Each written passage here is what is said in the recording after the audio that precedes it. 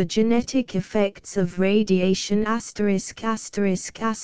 The genetic effects of radiation by Isaac Asimov and Theodosius Dobzhansky contents The machinery of inheritance 1 Introduction 1 Cells and chromosomes 2 Enzymes and genes 5 Parents and offspring 8 Mutations 10 Sudden change 10 Spontaneous mutations 13 Genetic load 16 Mutation rates 19 Radiation 22 Ionizing radiation 22 Background radiation 27 Man-made radiation 30 Dose and consequence 32 Radiation sickness 32 Radiation and mutation 33 Dosage rates 37 Effects on mammals 40 Conclusion 43 Suggested references 47 The cover design embodies a radiation symbol,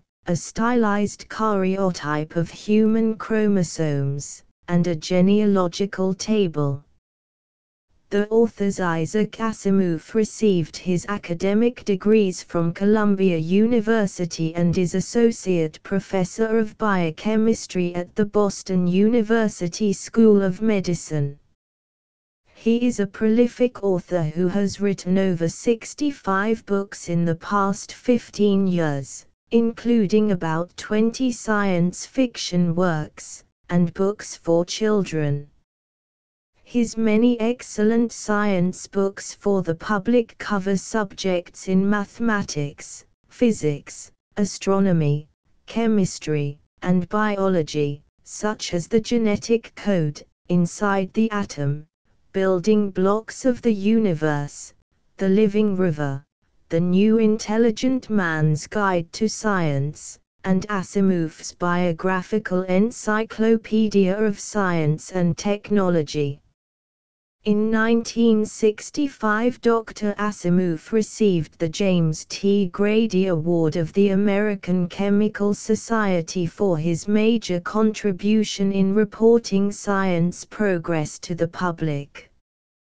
Theodosius Dobzhansky was graduated from Kiev University and is now a professor at the Rockefeller University.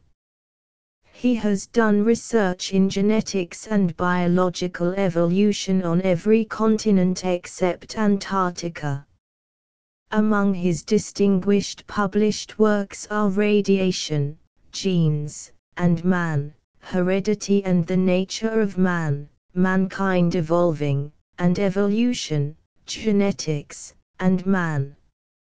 Mr. Dobzhansky received the Daniel G. Elliott Prize and Medal and the Kimber Genetics Award from the National Academy of Sciences in 1958, and the National Medal of Science awarded by the President of the United States, in 1965. The Genetic Effects of Radiation The Machinery of Inheritance Introduction There is nothing new under the sun, says the Bible. Nor is the sun itself new, we might add. As long as life has existed on Earth, it has been exposed to radiation from the sun, so that life and radiation are old acquaintances and have learned to live together. We are accustomed to looking upon sunlight as something good, useful, and desirable, and certainly we could not live long without it. The energy of sunlight warms the earth, produces the winds that tend to equalize Earth's temperatures, evaporates the oceans and produces rain and fresh water. Most important of all, it supplies what is needed for green plants to convert carbon dioxide and water into food and oxygen, making it possible for all animal life, including ourselves, to live. Yet sunlight has its dangers, too. Lizards avoid the direct rays of the noonday sun on the desert, and we ourselves take precautions against sunburn and sunstroke. The same division into good and bad is to be found in connection with other forms of radiation, forms of which mankind has only recently become aware. Such radiations, produced by radioactivity in the soil and reaching us from outer space, have also been with us from the beginning of time. They are more energetic than sunlight, however, and can do more damage, and because our senses do not detect them, we have not learned to take precautions against them. To be sure, energetic radiation is present in nature in only very small amounts and is not, therefore, much of a danger. Man, however, has the capacity of imitating nature. Long ago in dim prehistory, for instance, he learned to manufacture a kind of sunlight by setting wood and other fuels on fire. This involved a new kind of good and bad. A whole new technology became possible, on the one hand, and, on the other, the chance of death by burning was also possible. The good in this case far outweighs the evil. In our own 20th century, mankind learned to produce energetic radiation in concentrations far surpassing those we usually encounter in nature. Again, a new technology is resulting and again there is the possibility of death. The balance in this second instance is less certainly in favor of the good over the evil. To shift the balance clearly in favor of the good, it is necessary for mankind to learn as much as possible about the new dangers in order that we might minimize them and most effectively guard against them. To see the nature of the danger, let us begin by considering living tissue itself, the living tissue that must withstand the radiation and that can be damaged by it. Cells and chromosomes. The average human adult consists of about 50 trillion cells, 50 trillion microscopic, more or less self-contained, blobs of life. He begins life, however, as a single cell, the fertilized ovum. After the fertilized ovum is formed, it divides and becomes two cells. Each daughter cell divides to produce a total of 4 cells, and each of those divides and so on. There is a high degree of order and direction to those divisions. When a human fertilized ovum completes its divisions, an adult human being is the inevitable result. The fertilized ovum of a giraffe will produce a giraffe, that of a fruit fly will produce a fruit fly, and so on. There are no mistakes, so it is quite clear that the fertilized ovum must carry instructions that guide its development in the appropriate direction. These instructions are contained in the cell's chromosomes, tiny structures that appear most clearly, like stubby bits of tangled spaghetti, when the cell is in the actual process of division. Each species has some characteristic number of chromosomes in its cells, and these chromosomes can be considered in pairs. Human cells, for instance, contain 23 pairs of chromosomes, 46 in all. When a cell is undergoing division, mitosis, the number of chromosomes is temporarily doubled, as each chromosome brings about the formation of a replica of itself. This process is called replication. As the cell divides, the chromosomes are evenly shared by the new cells in such a way that if a particular chromosome goes into one daughter cell, its replica goes into the other.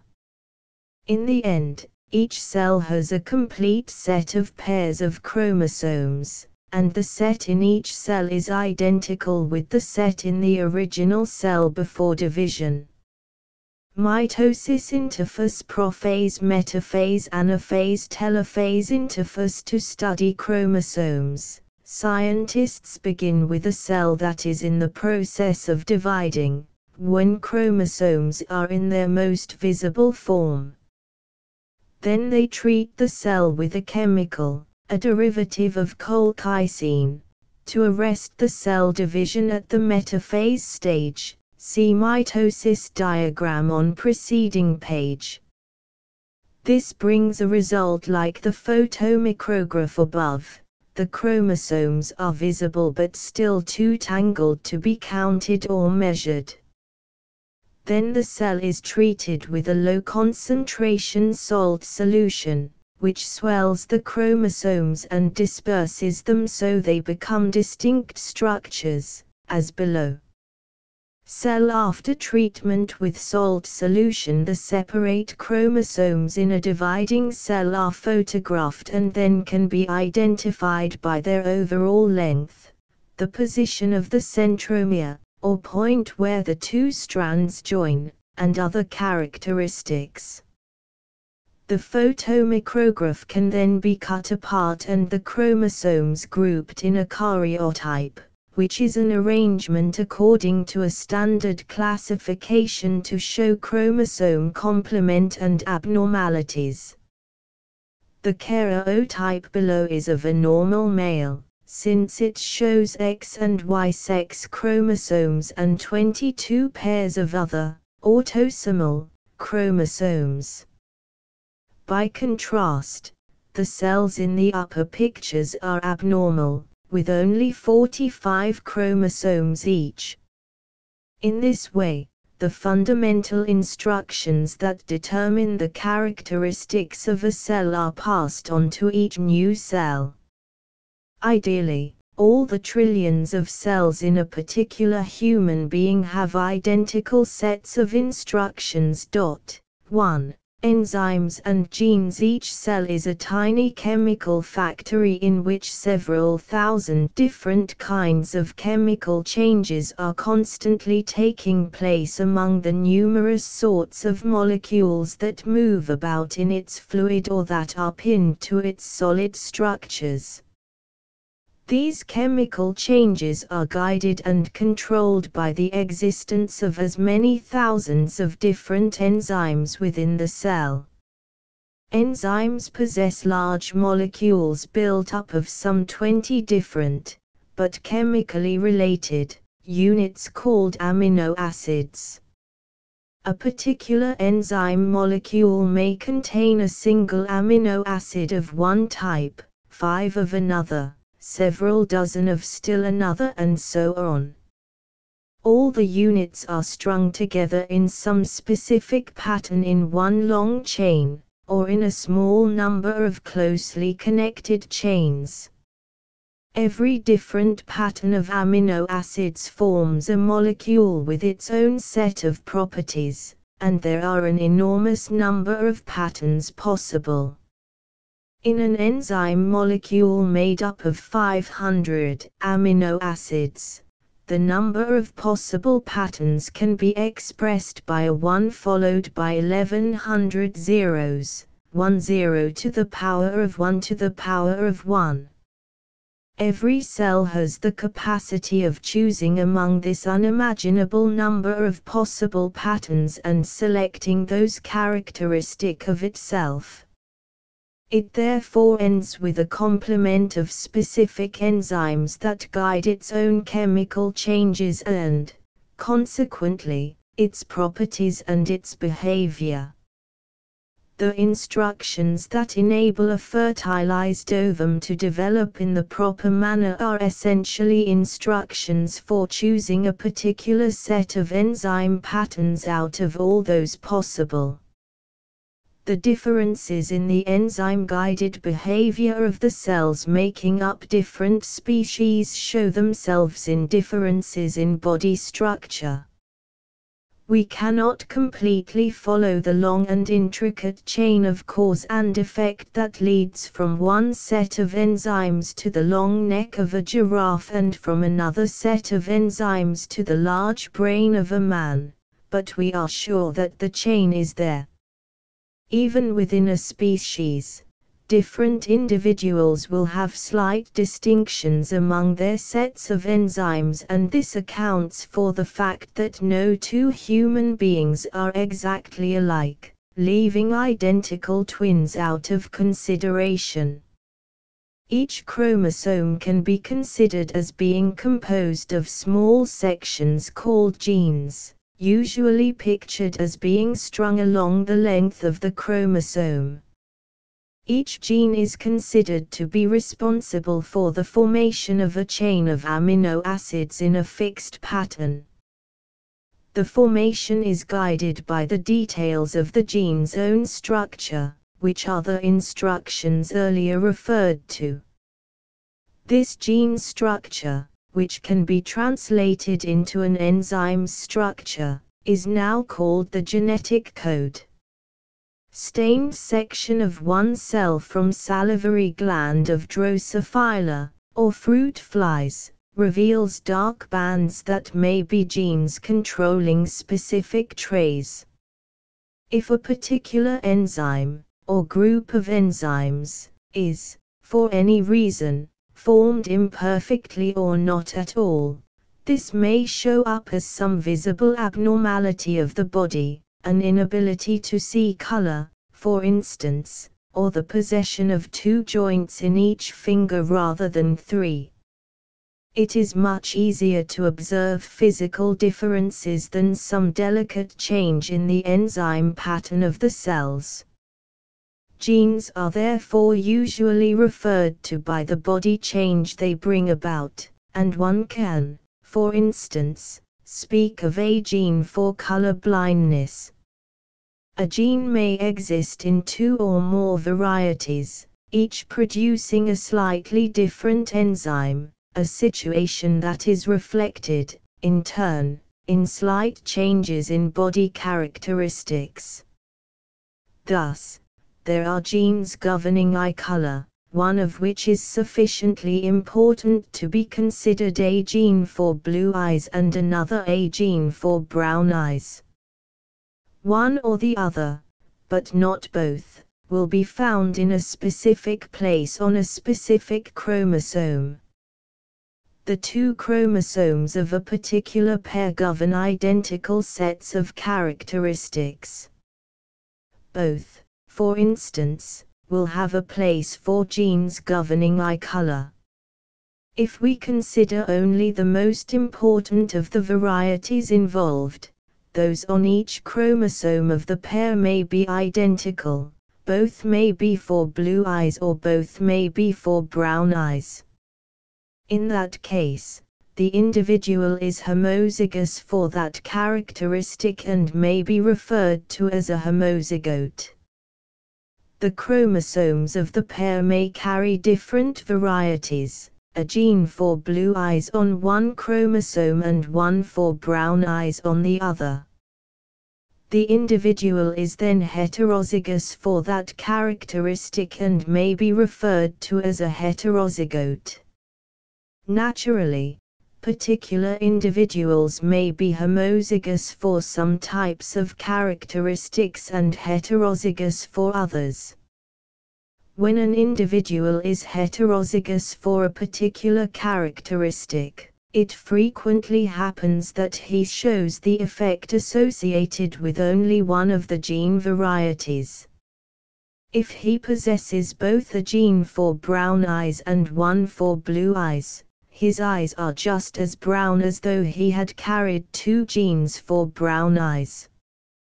The gene for brown eyes is dominant in this case while the gene for blue eyes is recessive. Parents and offspring. How does the fertilized ovum obtain its particular set of chromosomes in the first place? Each adult possesses gonads in which sex cells are formed.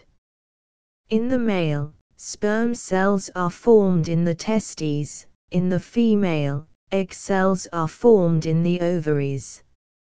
In the formation of the sperm cells and egg cells there is a key step, meiosis, a cell division in which the chromosomes group into pairs and are then apportioned between the daughter cells, one of each pair to each cell.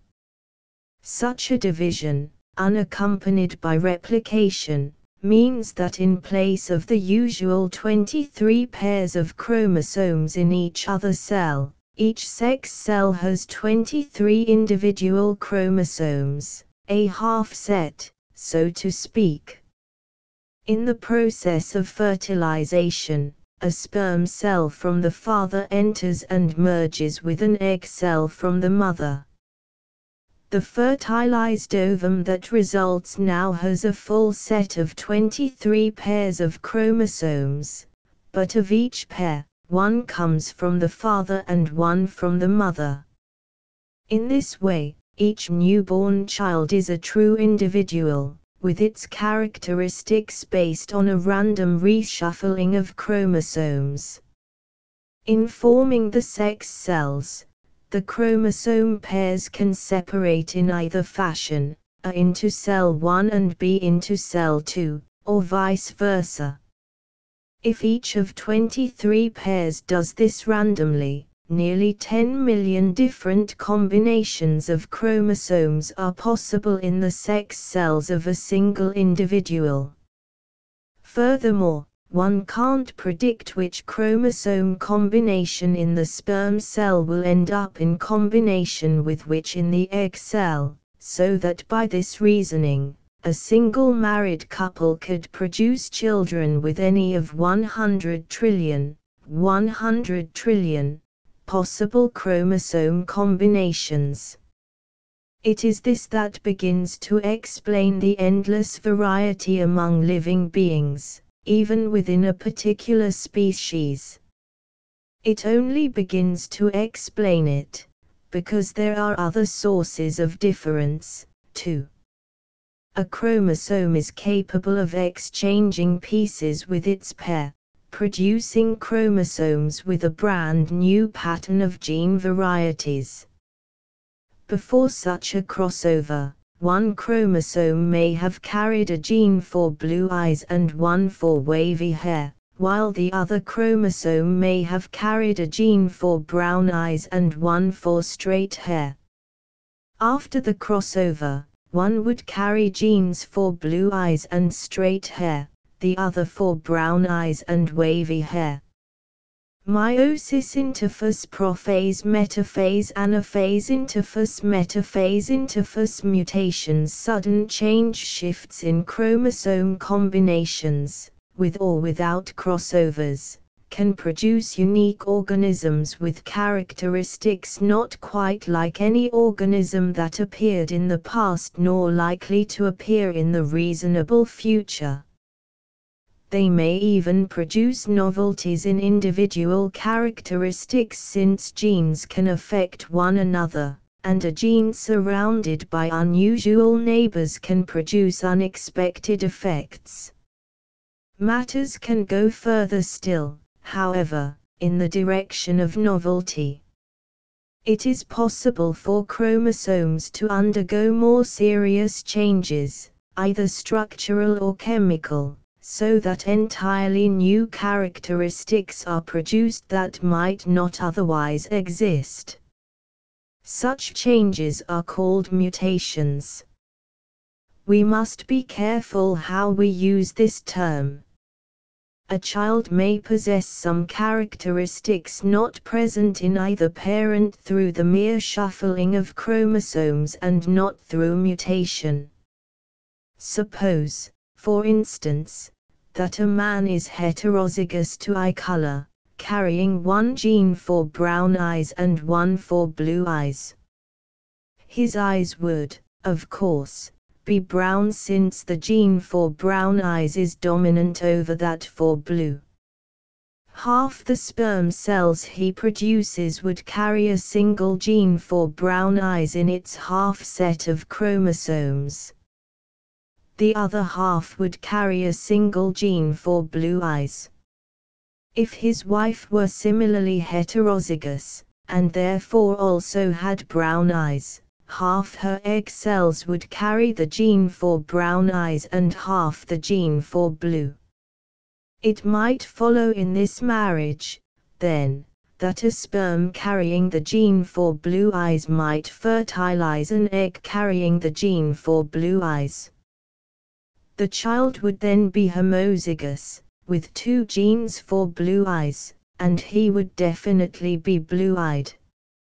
In this way, two brown-eyed parents might have a blue-eyed child, and this would not be a mutation. If the parents' ancestry were traced further back, blue-eyed individuals would undoubtedly be found on both sides of the family tree. If, however, there were no record of, say, anything but normal color vision in a child's ancestry, and he were born colorblind, that could be assumed to be the result of a mutation. Such a mutation could then be passed on by the normal modes of inheritance, and a certain proportion of the child's eventual descendants would be colorblind. A mutation may be associated with changes in chromosome structure sufficiently drastic to be visible under the microscope. Such chromosome mutations can arise in several ways. Chromosomes may undergo replication without the cell itself dividing. In that way, cells can develop with 2, 3, or 4 times the normal complement of chromosomes, and organisms made up of cells displaying such polyploidy can be markedly different from the norm. This situation is found chiefly among plants and among some groups of invertebrates. It does not usually occur in mammals, and when it does, it leads to quick death. Less extreme changes take place, too, as when a particular chromosome breaks and fails to reunite, or when several break and then reunite incorrectly. Under such conditions, the mechanism by which chromosomes are distributed among the daughter cells is not likely to work correctly. Sex cells may then be produced with a piece of chromosome, or a whole one, missing, or with an extra piece, or whole chromosome, present. In 1959, such a situation was found to exist in the case of persons suffering from a long-known disease called Down syndrome. 2. Each person so afflicted has 47 chromosomes in place of the normal 46. It turned out that the 21st pair of chromosomes, using a convention whereby the chromosome pairs are numbered in order of decreasing size, consists of 3 individuals rather than 2. The existence of this chromosome abnormality clearly demonstrated what had previously been strongly suspected, that Down syndrome originates as a mutation and is inborn. See the figure on the next page. Karyotype of a female patient with Down syndrome, Mongolism. During meiosis, both chromosomes number 21 of the mother, instead of just 1, went to the ovum. Fertilization added the father's chromosome, which made 3 numbers 21 instead of the normal pair. Compare with the normal karyotype on page 4. Most mutations, however, are not associated with any noticeable change in chromosome structure. There are, instead, more subtle changes in the chemical structure of the genes that make up the chromosome. Then we have gene mutations. The process by which a gene produces its own replica is complicated and, while it rarely goes wrong, it does misfire on occasion. Then, too, even when a gene molecule is replicated perfectly, it may undergo change afterward through the action upon it of some chemical or other environmental influence. In either case, a new variety of a particular gene is produced and, if present in a sex cell, it may be passed on to descendants through an indefinite number of generations. Of course, chromosome or gene mutations may take place in ordinary cells rather than in sex cells. Such changes in ordinary cells are somatic mutations. When mutated body cells divide, new cells with changed characteristics are produced. These changes may be trivial, or they may be serious. It is often suggested, for instance, that cancer may result from a somatic mutation in which certain cells lose the capacity to regulate their growth properly. Since somatic mutations do not involve the sex cells, they are confined to the individual and are not passed on to the offspring. Spontaneous mutations that take place in the ordinary course of nature, without man's interference, are spontaneous mutations. Most of these arise out of the very nature of the complicated mechanism of gene replication. Copies of genes are formed out of a large number of small units that must be lined up in just the right pattern to form one particular gene and no other. Ideally, matters are so arranged within the cell that the necessary changes giving rise to the desired pattern are just those that have a maximum probability. Other changes are less likely to happen but are not absolutely excluded. Sometimes through the accidental jostling of molecules a wrong turn may be taken, and the result is a spontaneous mutation. We might consider a mutation to be either good or bad in the sense that any change that helps a creature live more easily and comfortably is good and that the reverse is bad. It seems reasonable that random changes in the gene pattern are almost sure to be bad. Consider that any creature, including man, is the product of millions of years of evolution. In every generation those individuals with a gene pattern that fit them better for their environment won out over those with less effective patterns, won out in the race for food, for mates, and for safety. The more fit had more offspring and crowded out the less fit. By now, then, the set of genes with which we are normally equipped is the end product of long ages of such natural selection. A random change cannot be expected to improve it any more than random changes would improve any very complex, intricate, and delicate structure. Evolution of the horse, skull, hindfoot, and forefoot shown. Note the changes over a 60-million-year period from the Eocene era to the present. Pleistocene and recent Pliocene, Miocene, Oligocene, Eocene. Yet over the eons, creatures have indeed changed, largely through the effects of mutation.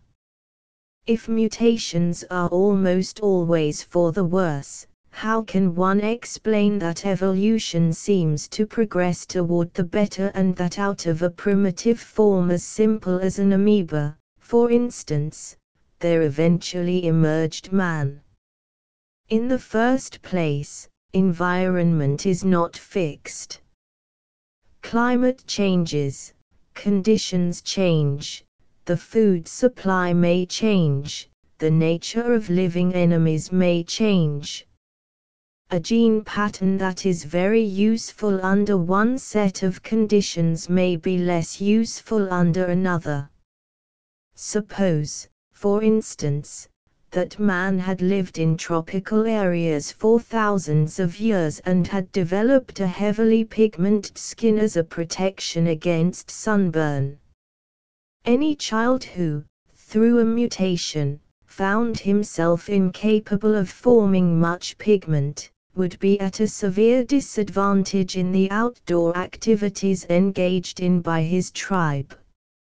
He would not do well, and such a mutated gene would never establish itself for long. If a number of these men migrated to northern Europe, however, children with dark skin would absorb insufficient sunlight during the long winter when the sun was low in the sky, and visible for brief periods only.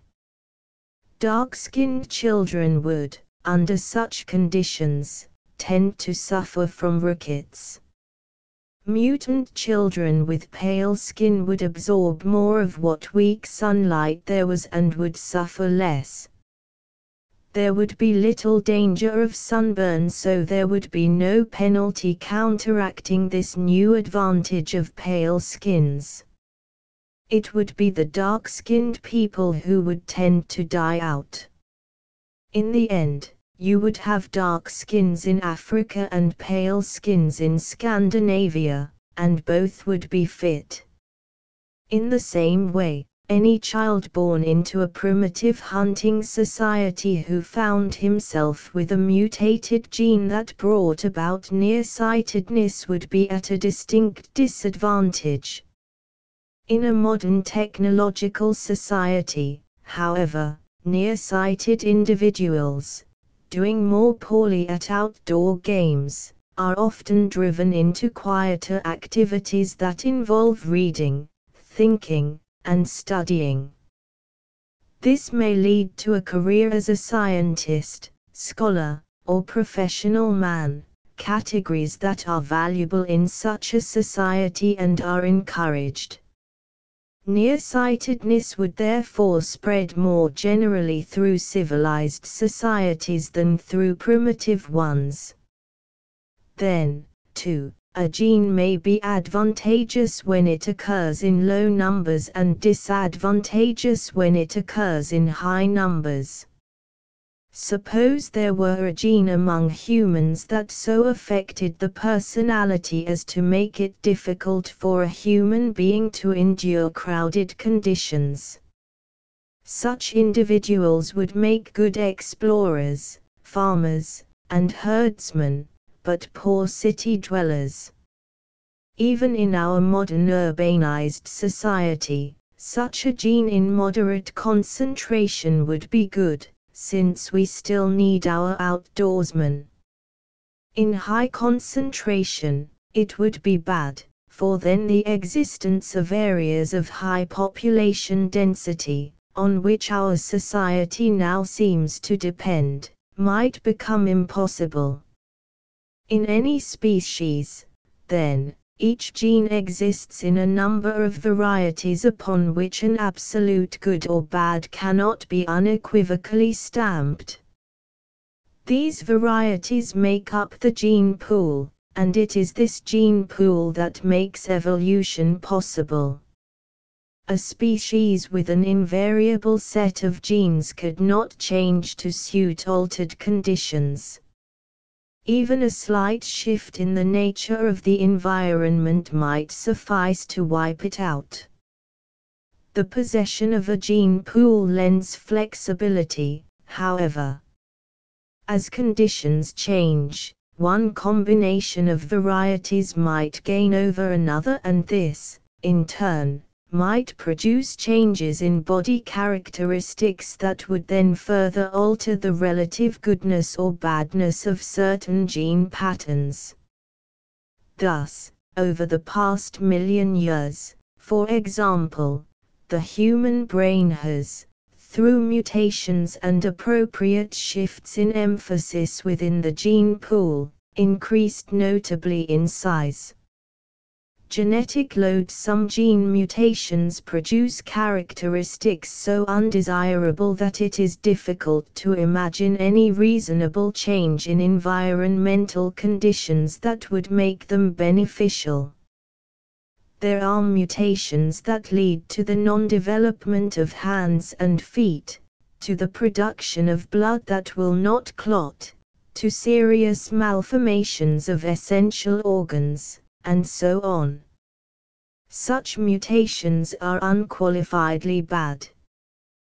The badness may be so severe that a fertilized ovum may be incapable of development, or, if it develops, the fetus miscarries or the child is stillborn, or, if the child is born alive, it dies before it matures so that it can never have children of its own.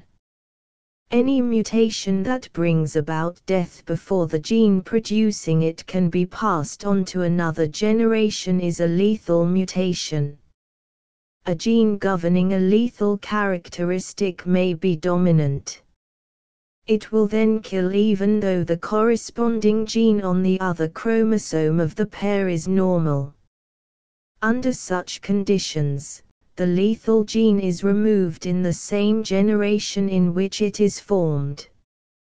The lethal gene may, on the other hand, be recessive. Its effect is then not evident if the gene it is paired with is normal. The normal gene carries on for both. When this is the case, the lethal gene will remain in existence and will, every once in a while, make itself evident. If two people, each serving as a carrier for such a gene, have children, a sperm cell carrying a lethal may fertilize an egg cell carrying the same type of lethal, with sad results. Every species, including man, includes individuals who carry undesirable genes. These undesirable genes may be passed along for generations, even if dominant, before natural selection culls them out. The more seriously undesirable they are, the more quickly they are removed, but even outright lethal genes will be included among the chromosomes from generation to generation provided they are recessive. These deleterious genes make up the genetic load. The only way to avoid a genetic load is to have no mutations and therefore no gene pool. The gene pool is necessary for the flexibility that will allow a species to survive and evolve over the eons, and the genetic load is the price that must be paid for that. Generally, the capacity for a species to reproduce itself is sufficiently high to make up, quite easily, the numbers lost through the combination of deleterious genes. The size of a genetic load depends on two factors: the rate at which a deleterious gene is produced through mutation, and the rate at which it is removed by natural selection. When the rate of removal equals the rate of production, a condition of genetic equilibrium is reached and the level of occurrence of that gene then remains stable over the generations. Even though deleterious genes are removed relatively rapidly, if dominant, and lethal genes are removed in the same generation in which they are formed, a new crop of deleterious genes will appear by mutation with every succeeding generation. The equilibrium level for such dominant deleterious genes is relatively low, however. Deleterious genes that are recessive are removed much more slowly.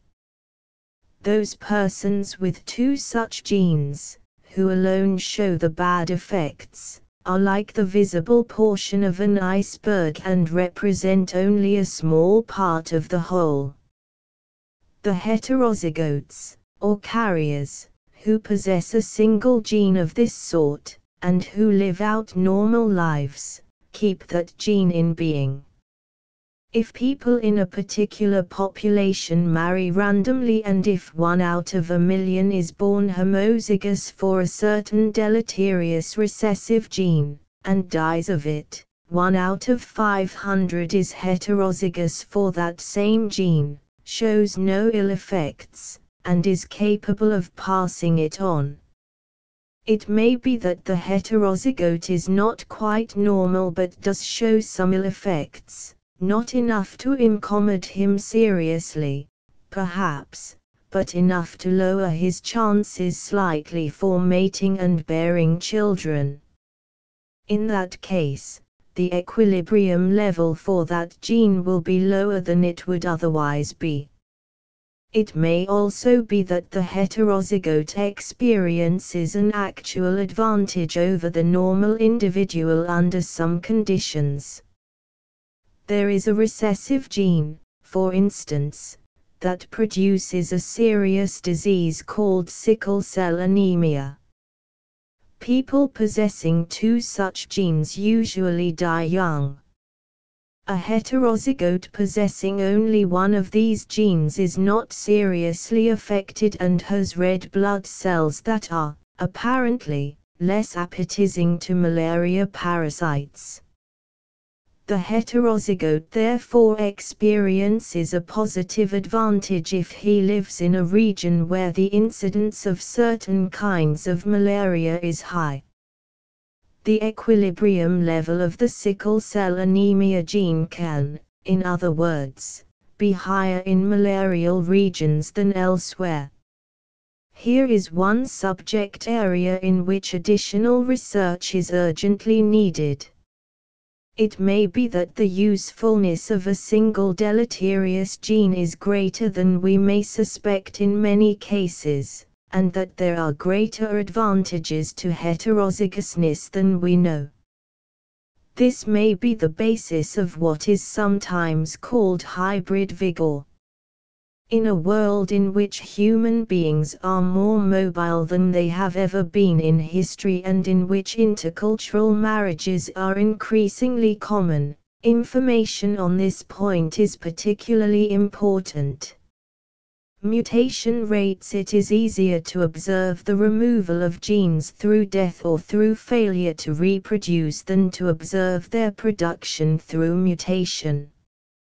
It is particularly difficult to study their production in human beings, since men have comparatively long lifetimes and few children, and since their mating habits cannot well be controlled.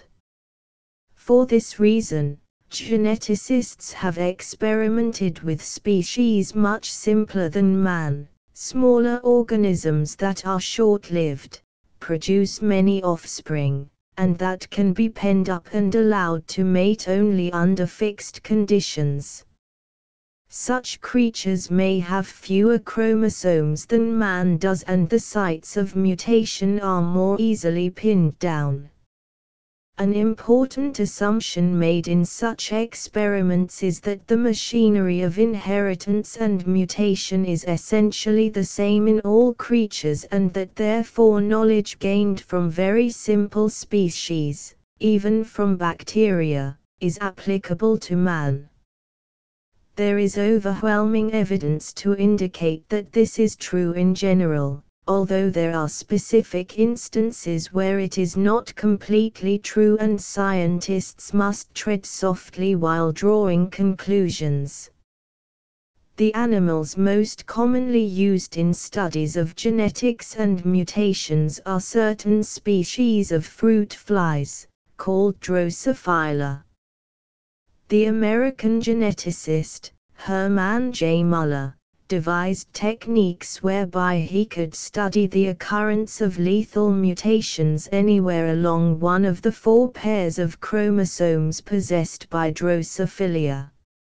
A lethal gene, he found, might well be produced somewhere along the length of a particular chromosome once out of every 200 times that chromosome underwent replication. This means that out of every 200 sex cells produced by Drosophila, one would contain a lethal gene somewhere along the length of that chromosome. Geneticist Herman J. Muller, studying Drosophila in his laboratory, Dr. Muller won a Nobel Prize in 1946 for showing that radiation can cause mutations. See page 34.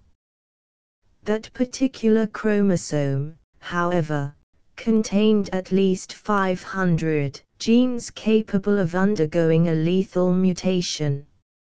If each of those genes is equally likely to undergo such a mutation, then the chance that any one particular gene is lethal is 1 out of 200, 500, or 1 out of 100,000.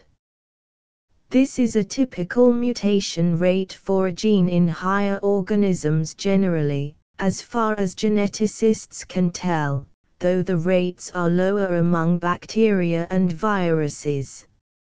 Naturally, a chance for mutation takes place every time a new individual is born. Fruit flies have many more offspring per year than human beings, since their generations are shorter and they produce more young at a time.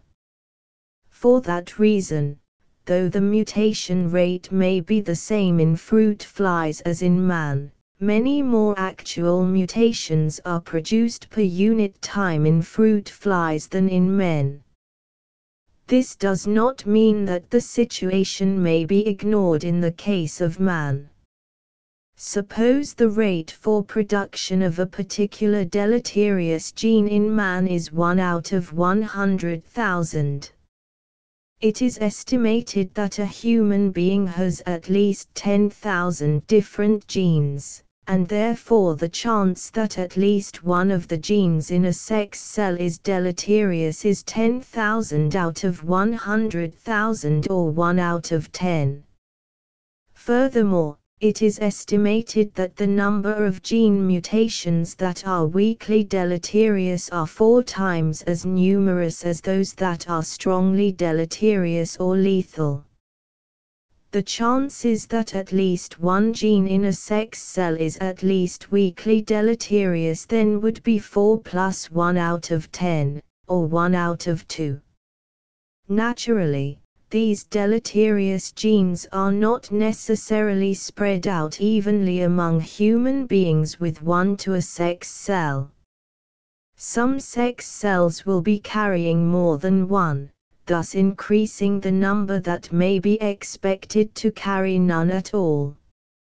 Even so, it is supposed that very nearly half the sex cells produced by humanity carry at least one deleterious gene. Even though only half the sex cells are free of deleterious genes, it is still possible to produce a satisfactory new generation of men. Yet one can see that the genetic load is quite heavy and that anything that would tend to increase it would certainly be undesirable, and perhaps even dangerous. We tend to increase the genetic load by reducing the rate at which deleterious genes are removed, that is, by taking care of the sick and retarded, and by trying to prevent discomfort and death at all levels.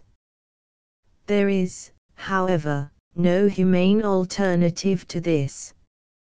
What's more, it is, by and large, only those with slightly deleterious genes who are preserved genetically.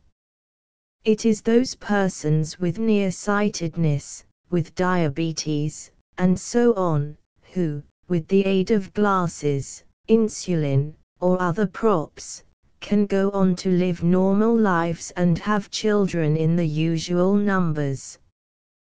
Those with strongly deleterious genes either die despite all that can be done for them even today or, at the least, do not have a chance to have many children. The danger of an increase in the genetic load rests more heavily, then, at the other end, at measures that, usually inadvertently or unintentionally, increase the rate of production of mutant genes. It is to this matter we will now turn. Radiation, ionizing radiation. Our modern technological civilization exposes mankind to two general types of genetic dangers unknown earlier: synthetic chemicals, or unprecedentedly high concentrations of natural ones, absent in earlier eras, and intensities of energetic radiation equally unknown or unprecedented. Chemicals can interfere with the process of replication by offering alternate pathways with which the cellular machinery is not prepared to cope. In general, however, it is only those cells in direct contact with the chemicals that are so affected, such as the skin, the intestinal linings, the lungs, and the liver, which is active in altering and getting rid of foreign chemicals. These may undergo somatic mutations, and an increased incidence of cancer in those tissues is among the drastic results of exposure to certain chemicals. Such chemicals are not, however, likely to come in contact with the gonads where the sex cells are produced. While individual persons may be threatened by the manner in which the environment is being permeated with novel chemicals, the next generation is not affected in advance. Radiation is another matter. In its broadest sense, radiation is any phenomenon spreading out from some source in all directions. Physically, such radiation may consist of waves or of particles. 3. Of the wave forms, the two best known are sound and electromagnetic radiations. Sound carries very low concentrations of energy. This energy is absorbed by living tissue and converted into heat. Heat in itself can increase the mutation rate, but the effect is a small one. The body has effective machinery for keeping its temperature constant, and the gonads are not likely to suffer unduly from exposure to heat. Electromagnetic radiation comes in a wide range of energies, with visible light, the best known example of such radiation because we can detect it directly and with great sensitivity, about in the middle of the range. Electromagnetic radiations less energetic than light, such as infrared waves and microwaves, are converted into heat when absorbed by living tissue. The heat thus formed is sufficient to cause atoms and molecules to vibrate more rapidly, but this added vibration is not usually sufficient to pull molecules apart and therefore does not bring about chemical changes. Light will bring about some chemical changes. It is energetic enough to cause a mixture of hydrogen and chlorine to explode. It will break up silver compounds and produce tiny black grains of metallic silver, the chemical basis of photography.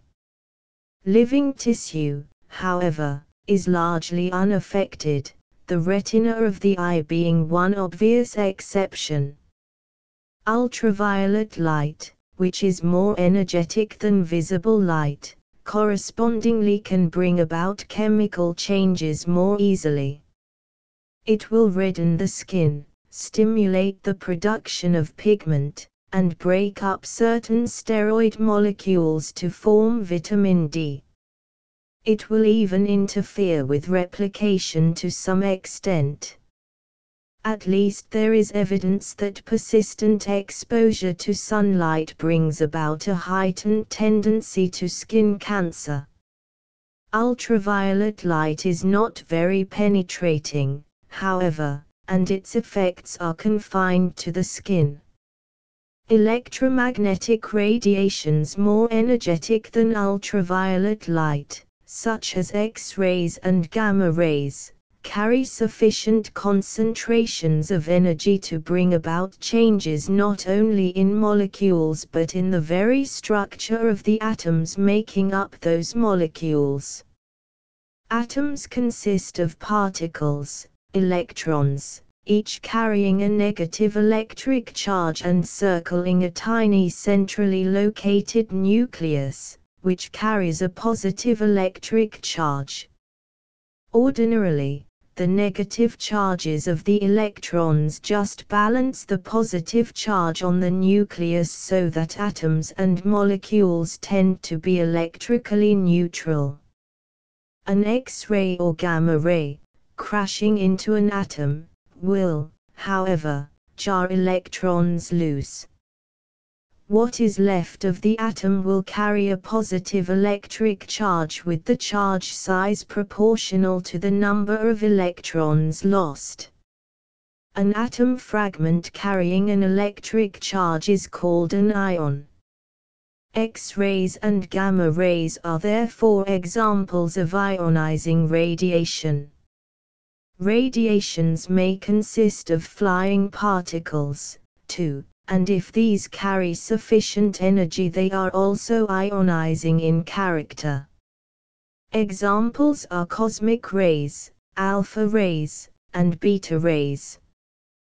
Cosmic rays are streams of positively charged nuclei, predominantly those of the element hydrogen. Alpha rays are streams of positively charged helium nuclei. Beta rays are streams of negatively charged electrons. The individual particles contained in these rays may be referred to as cosmic particles, alpha particles, and beta particles, respectively.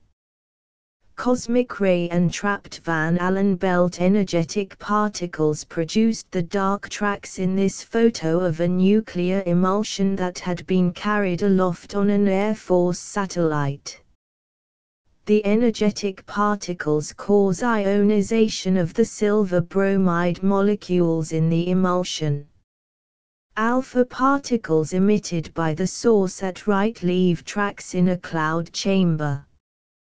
Some tracks are bent near the end as a result of collisions with atomic nuclei. Such collisions are more likely at the end of a track when the alpha particle has been slowed down. Beta particles originating at left leave these tracks in a cloud chamber. Note that the tracks are much farther apart than those of alpha particles. As the particle slows down, its path becomes more erratic and the ions are formed closer together. At the very end of an electron track, the proximity of the ions approximates that in an alpha particle track. Ionizing radiation is capable of imparting so much energy to molecules as to cause them to vibrate themselves apart, producing not only ions but also high-energy uncharged molecular fragments called free radicals. The direct effect of ionizing radiation on chromosomes can be serious. Enough chemical bonds may be disrupted so that a chromosome struck by a high-energy wave or particle may break into fragments. Even if the chromosome manages to remain intact, an individual gene along its length may be badly damaged and a mutation may be produced.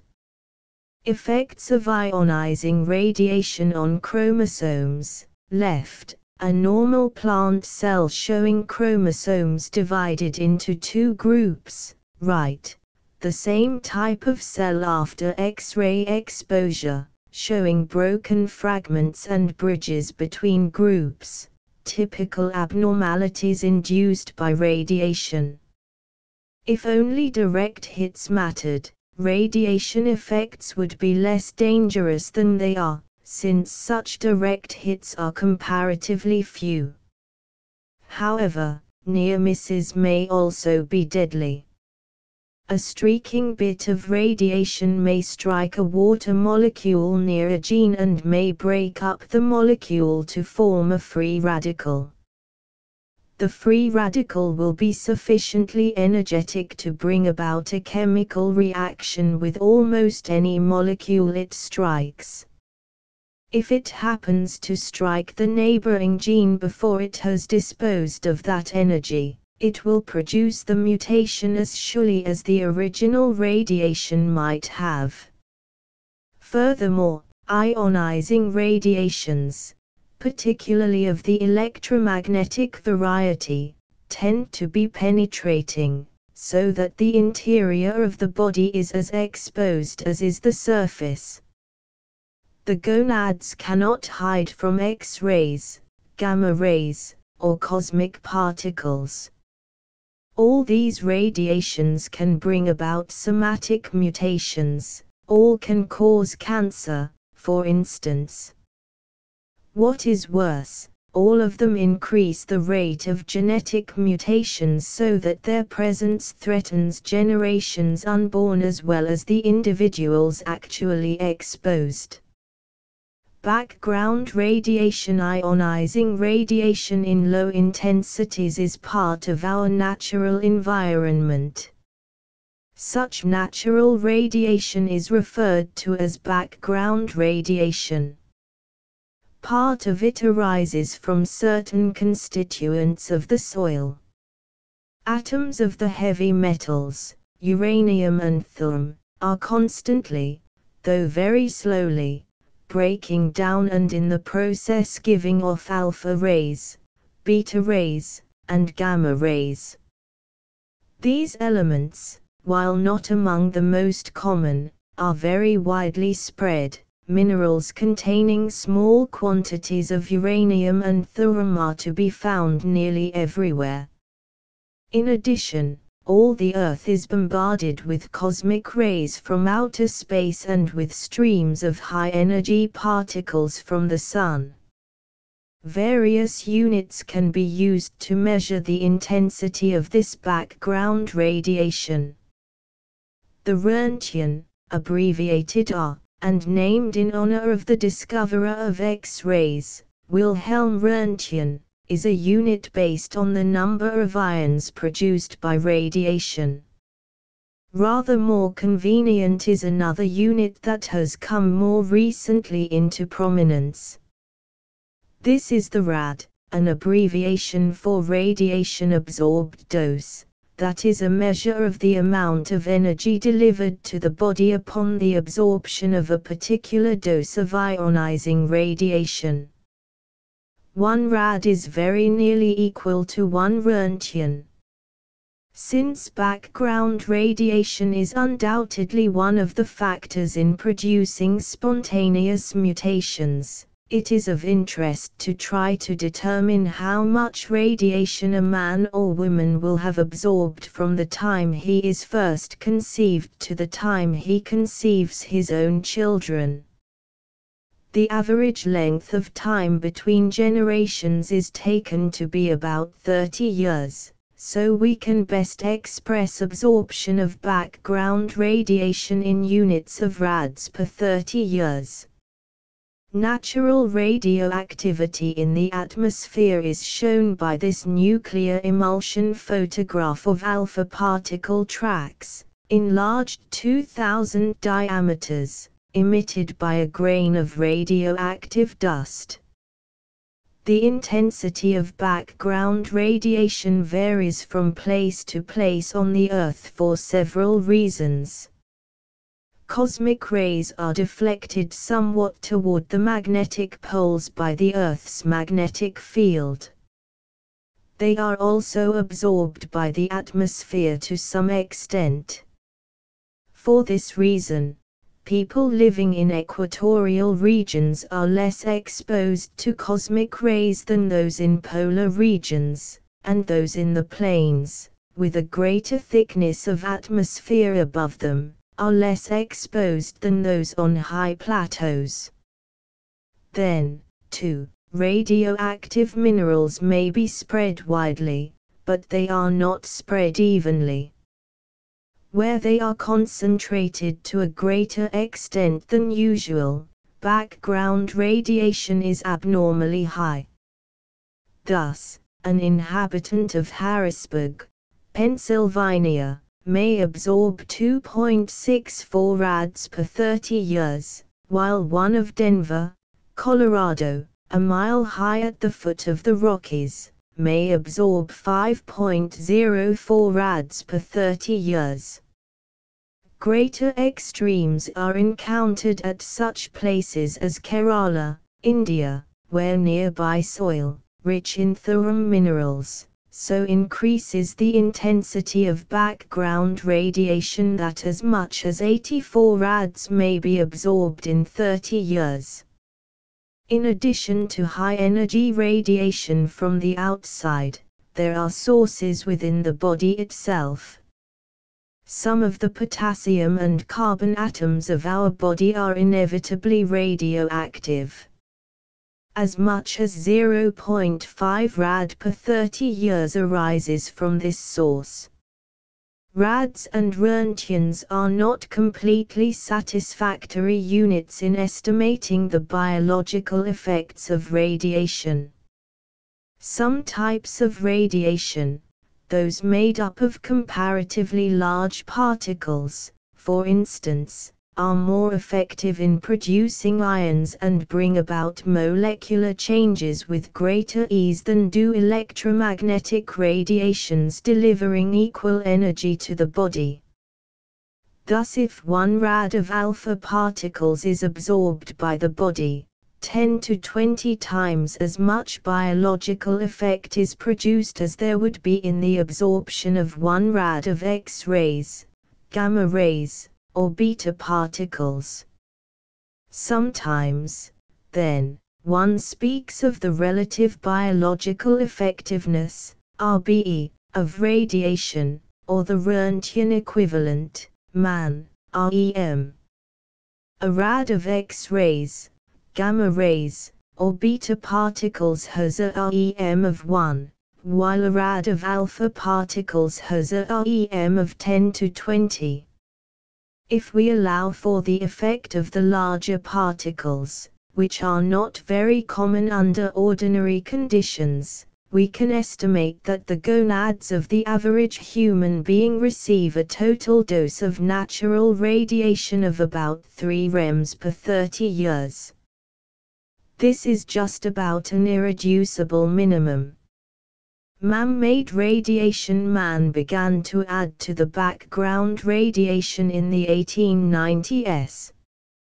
In 1895, X-rays were discovered and since then have become increasingly useful in medical diagnosis and therapy and in industry. In 1896, radioactivity was discovered and radioactive substances were concentrated in laboratories in order that they might be studied. In 1934, it was found that radioactive forms of non-radioactive elements, radioisotopes, could be formed and their use came to be widespread in universities, hospitals, and industries. Then, in 1945, the nuclear bomb was developed.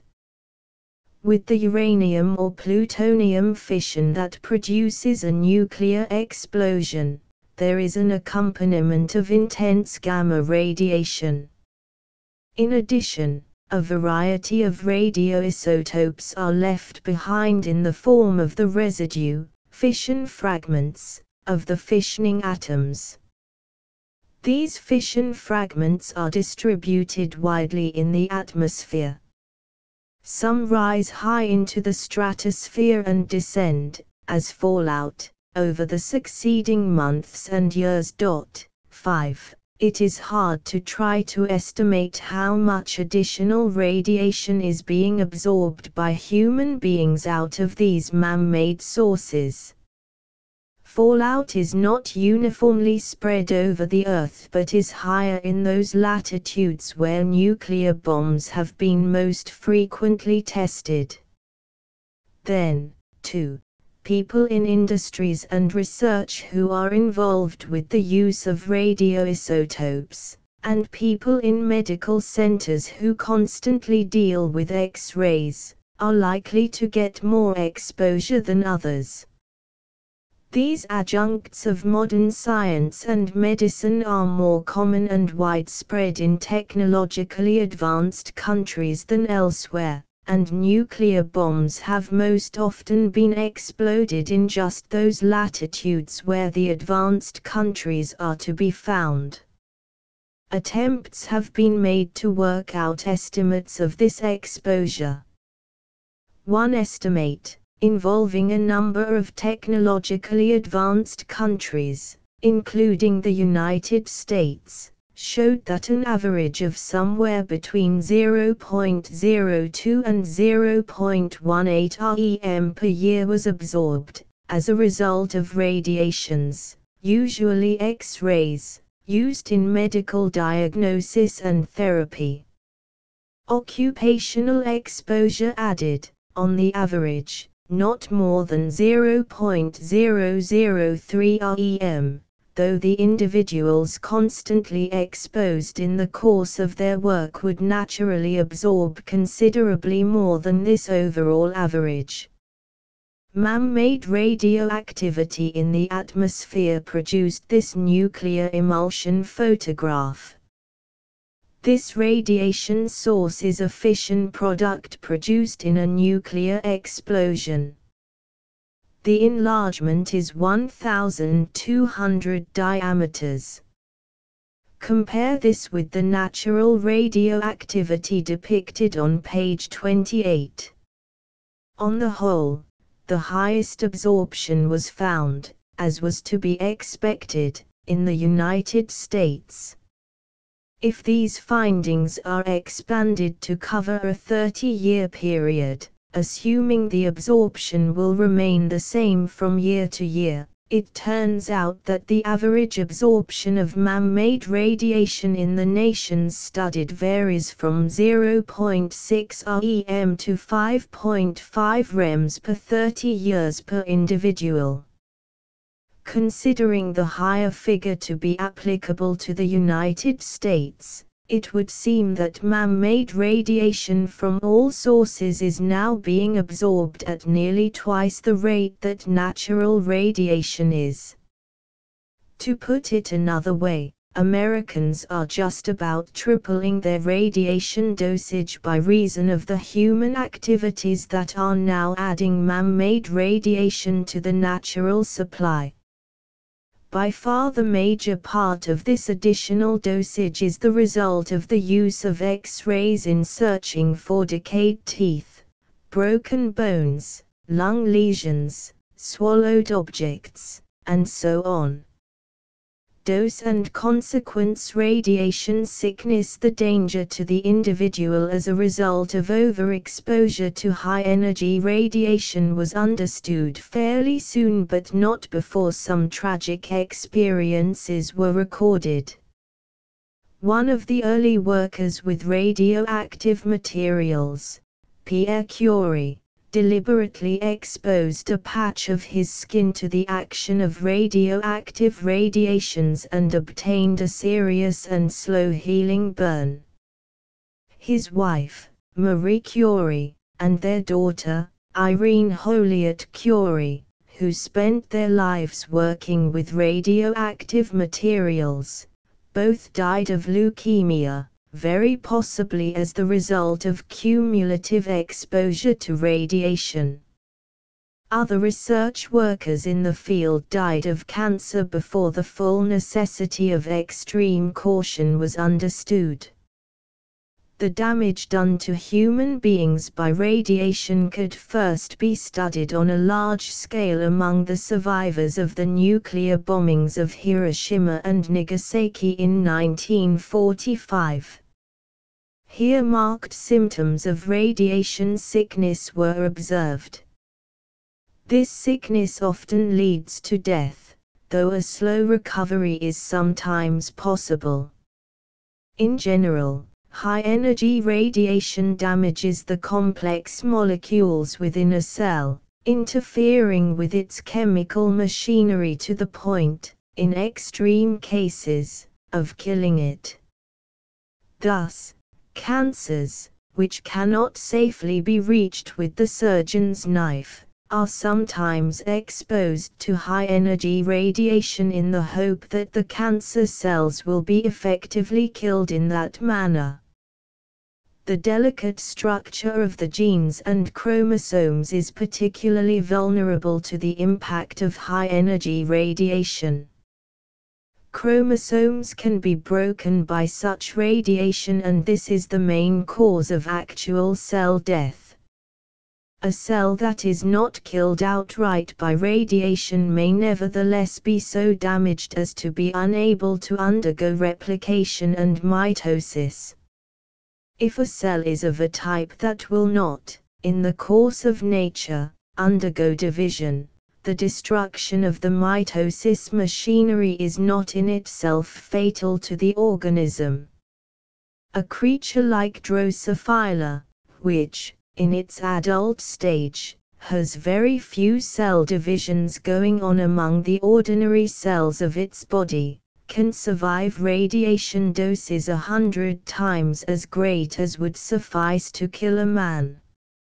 In a human being, however, even in an adult who is no longer experiencing overall growth, there are many tissues whose cells must undergo division throughout life. Hair and fingernails grow constantly, as a result of cell division at their roots. The outer layers of skin are steadily lost through abrasion and are replaced through constant cell division in the deeper layers. The same is true of the lining of the mouth, throat, stomach, and intestines. 2. Blood cells are continually breaking up and must be replaced in vast numbers. If radiation kills the mechanism of division in only some of these cells, it is possible that those that remain reasonably intact can divide and eventually replace or do the work of those that can no longer divide. In that case, the symptoms of radiation sickness are relatively mild in the first place and eventually disappear. Past a certain critical point, when too many cells are made incapable of division, this is no longer possible. The symptoms, which show up in the growing tissues particularly, as in the loss of hair, the misshaping or loss of fingernails, the reddening and hemorrhaging of skin, the ulceration of the mouth, and the lowering of the blood cell count, grow steadily more severe and death follows. Radiation and mutation. Where radiation is insufficient to render a cell incapable of division, it may still induce mutations, and it is in this fashion that skin cancer, leukemia, and other disorders may be brought about. 6. Studies at the California Institute of Technology furnish information on the nature of radiation effects on genes. The experiments produced fruit flies with 3 or 4 wings and double or partially doubled thoraxes by causing gene mutation through X-irradiation and chromosome rearrangements. A is a normal male Drosophila, B is a 4-winged male with a double thorax, and C and D are 3-winged flies with partial double thoraxes. 4-winged male with a double thorax, 3-winged fly with partial double thoraxes, 3-winged fly with partial double thoraxes. Mutations can be brought about in the sex cells, too, of course, and when this happens it is succeeding generations that are affected and not merely the exposed individual. Indeed, where the sex cells are concerned, the relatively mild effect of mutation is more serious than the drastic one of non-division. A fertilized ovum that cannot divide eventually dies and does no harm. One that can divide but is altered, may give rise to an individual with one of the usual kinds of major or minor physical defects. The effect of high-energy radiation on the genetic mechanism was first demonstrated experimentally in 1927 by Muller. Using Drosophila, he showed that after large doses of X-rays, flies experienced many more lethal mutations per chromosome than did similar flies not exposed to radiation. The drastic differences he observed proved the connection between radiation and mutation at once. Later experiments, by Muller and by others, showed that the number of mutations was directly proportional to the quantity of radiation absorbed. Doubling the quantity of radiation absorbed doubled the number of mutations, tripling the one tripled the other, and so on. This means that if the number of mutations is plotted against the amount of radiation absorbed, a straight line can be drawn. It is generally believed that the straight line continues all the way down without deviation to very low radiation absorptions. This means there is no threshold for the mutational effect of radiation. No matter how small a dosage of radiation the gonads receive, this will be reflected in a proportionately increased likelihood of mutated sex cells with effects that will show up in succeeding generations.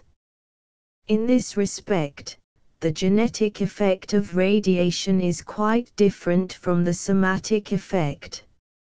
A small dose of radiation may affect growing tissues and prevent a small proportion of the cells of those tissues from dividing. The remaining, unaffected cells take up the slack, however, and if the proportion of affected cells is small enough, symptoms are not visible and never become visible. There is thus a threshold effect. The radiation absorbed must be more than a certain amount before any somatic symptoms are manifest. Matters are quite different where the genetic effect is concerned. If a sex cell is damaged and if that sex cell is one of the pair that goes into the production of a fertilized ovum, a damaged organism results. There is no margin for correction. There is no unaffected cell that can take over the work of the damaged sex cell once fertilization has taken place. Suppose only one sex cell out of 1,000,000 is damaged.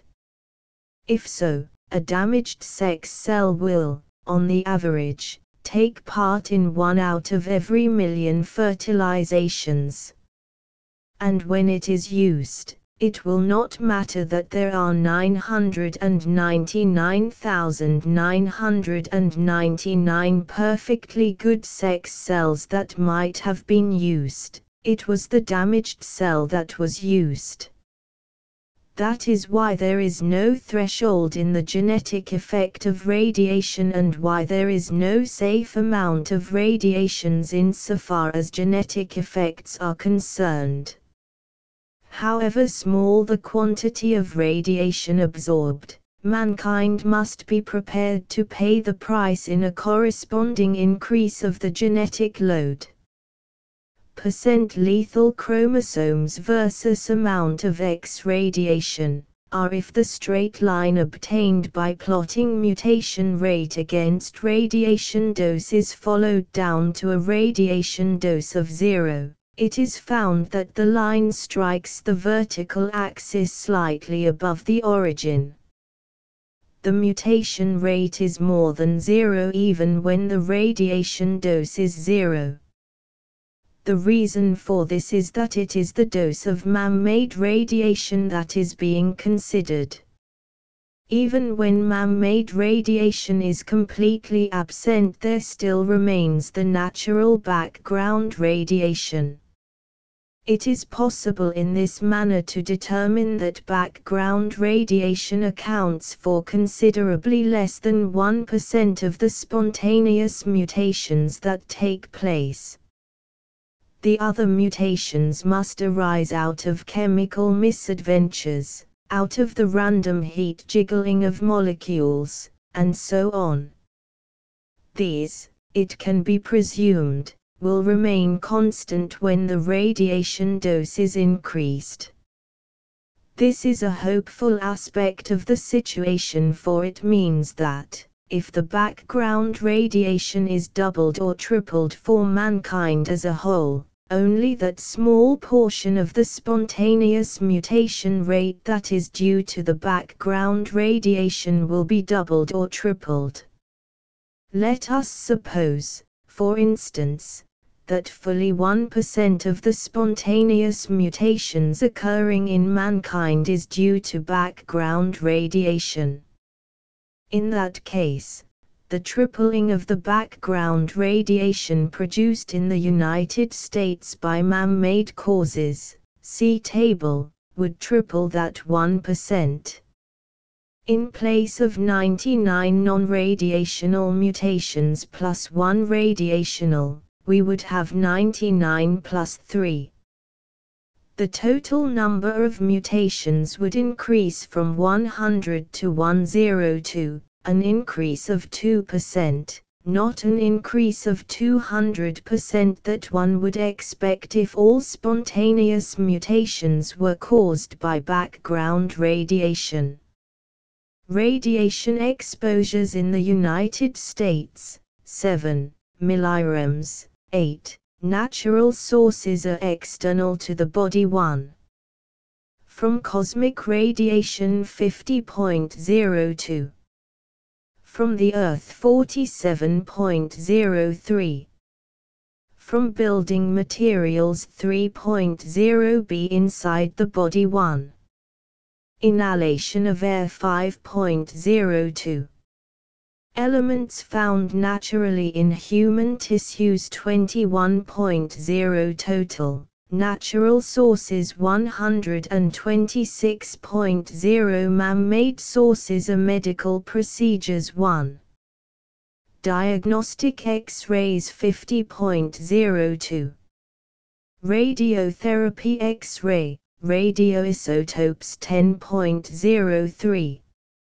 Internal diagnosis, therapy 1.0 subtotal 61.0b atomic energy industry, laboratories 0.2 c luminous watch dials, television tubes, radioactive industrial wastes, etc. 2.0d radioactive fallout 4.0 subtotal 6.2 total. Man-made sources 67.2 overall total 193.2 dosage rates. Another difference between the genetic and somatic effects of radiation rests in the response to changes in the rate at which radiation is absorbed.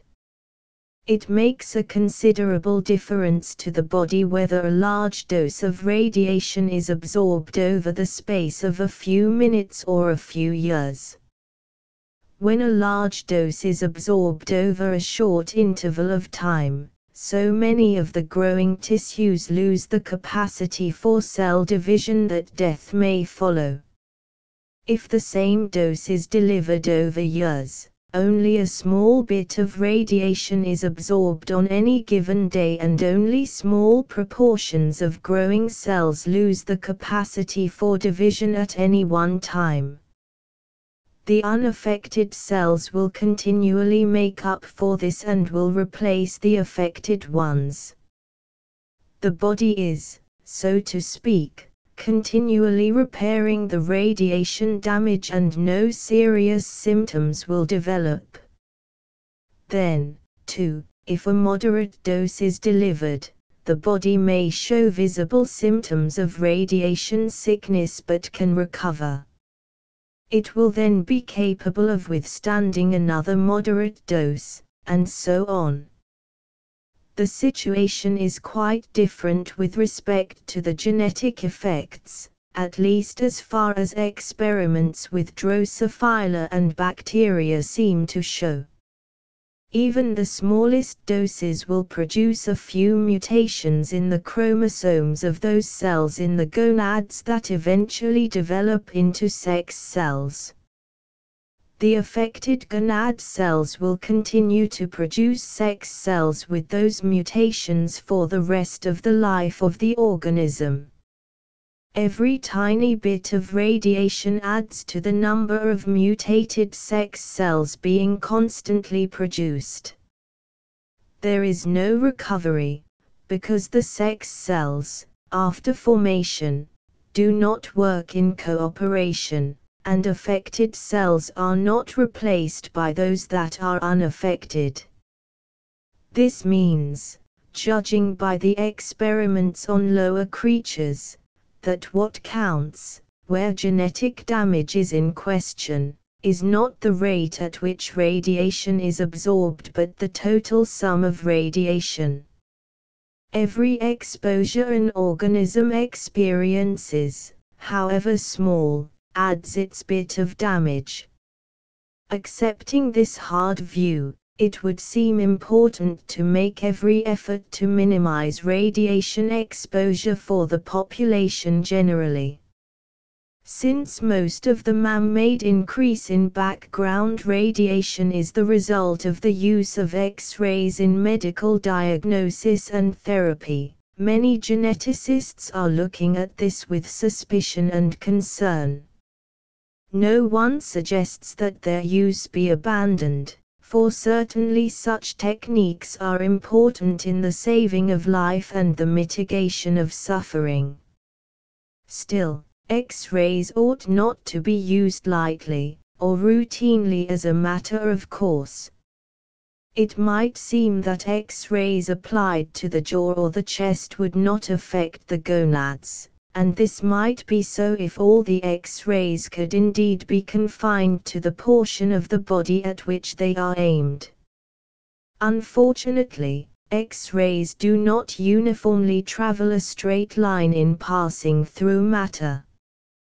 They are scattered to a certain extent. If a stream of X-rays passes through the body anywhere, or even through objects near the body, some X-rays will be scattered through the gonads. It is for this reason that some geneticists suggest that the history of exposure to X-rays be kept carefully for each person. A decision on a new exposure would then be determined not only by the current situation but by the individual's past history. Such considerations were also an important part of the driving force behind the movement to end atmospheric testing of nuclear bombs. While the total addition to the background radiation resulting from such tests is small, the prospect of continued accumulation is unpleasant. What's more, whereas X-rays used in diagnosis and therapy have a humane purpose and chiefly affect the patient who hopes to be helped in the process, nuclear fallout affects all of humanity without distinction and seems, to many people, to have as its end only the promise of a totally destructive nuclear war. It is not to be expected that the large majority of humanity that makes up the populations outside the United States, Great Britain, France, China, and the Soviet Union can be expected to accept stoically the risk of even limited quantities of genetic damage, out of any feeling of loyalty to nations not their own. Even within the populations of the three major nuclear powers there are strong feelings that the possible benefits of nuclear testing do not balance the certain dangers. Public opinion throughout the world is a key factor, then, in enforcing the nuclear test ban treaty, signed by the governments of the United States, Great Britain, and the Soviet Union on 10 October 1963. Effects on mammals. Although genetic findings on such comparatively simple creatures as fruit flies and bacteria seem to apply generally to all forms of life, it seems unsafe to rely on these findings completely in anything as important as possible genetic damage to man through radiation. During the 1950s and 1960s, therefore, there have been important studies on mice, particularly by W. L. Russell at Oak Ridge National Laboratory, Oak Ridge, Tennessee. While not as short-lived or as fecund as fruit flies, mice can nevertheless produce enough young over a reasonable period of time to yield statistically useful results. Experimenters have worked with hundreds of thousands of offspring born of mice that have been irradiated with gamma rays and X-rays in different amounts and at different intensities, as well as with additional hundreds of thousands born to mice that were not irradiated. Since mice, like men, are mammals, results gained by such experiments are particularly significant. Mice are far closer to man in the scheme of life than is any other creature that has been studied genetically on a large scale, and their reactions, one might cautiously assume, are likely to be closer to those that would be found in man. Almost at once, when the studies began, it turned out that mice were more susceptible to genetic damage than fruit flies were. The induced mutation rate per gene seems to be about 15 times that found in Drosophila for comparable X-ray doses. The only safe course for mankind then is to err, if it must, strongly on the side of conservatism. Once we have decided what might be safe on the basis of Drosophila studies, we ought then to tighten precautions several notches by remembering that we are very likely more vulnerable than fruit flies are.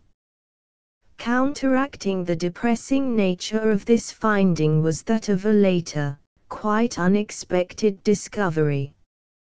It was well established that in fruit flies and other simple organisms, it was the total dosage of absorbed radiation that counted, and that whether this was delivered quickly or slowly did not matter. Arrangement for long-term low-dose rate irradiation of mice used for mutation rate studies at Oak Ridge National Laboratory.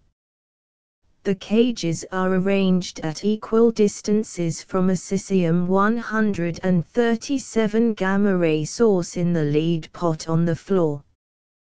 The horizontal rod rotates the source. This proved to be not so in the case of mice.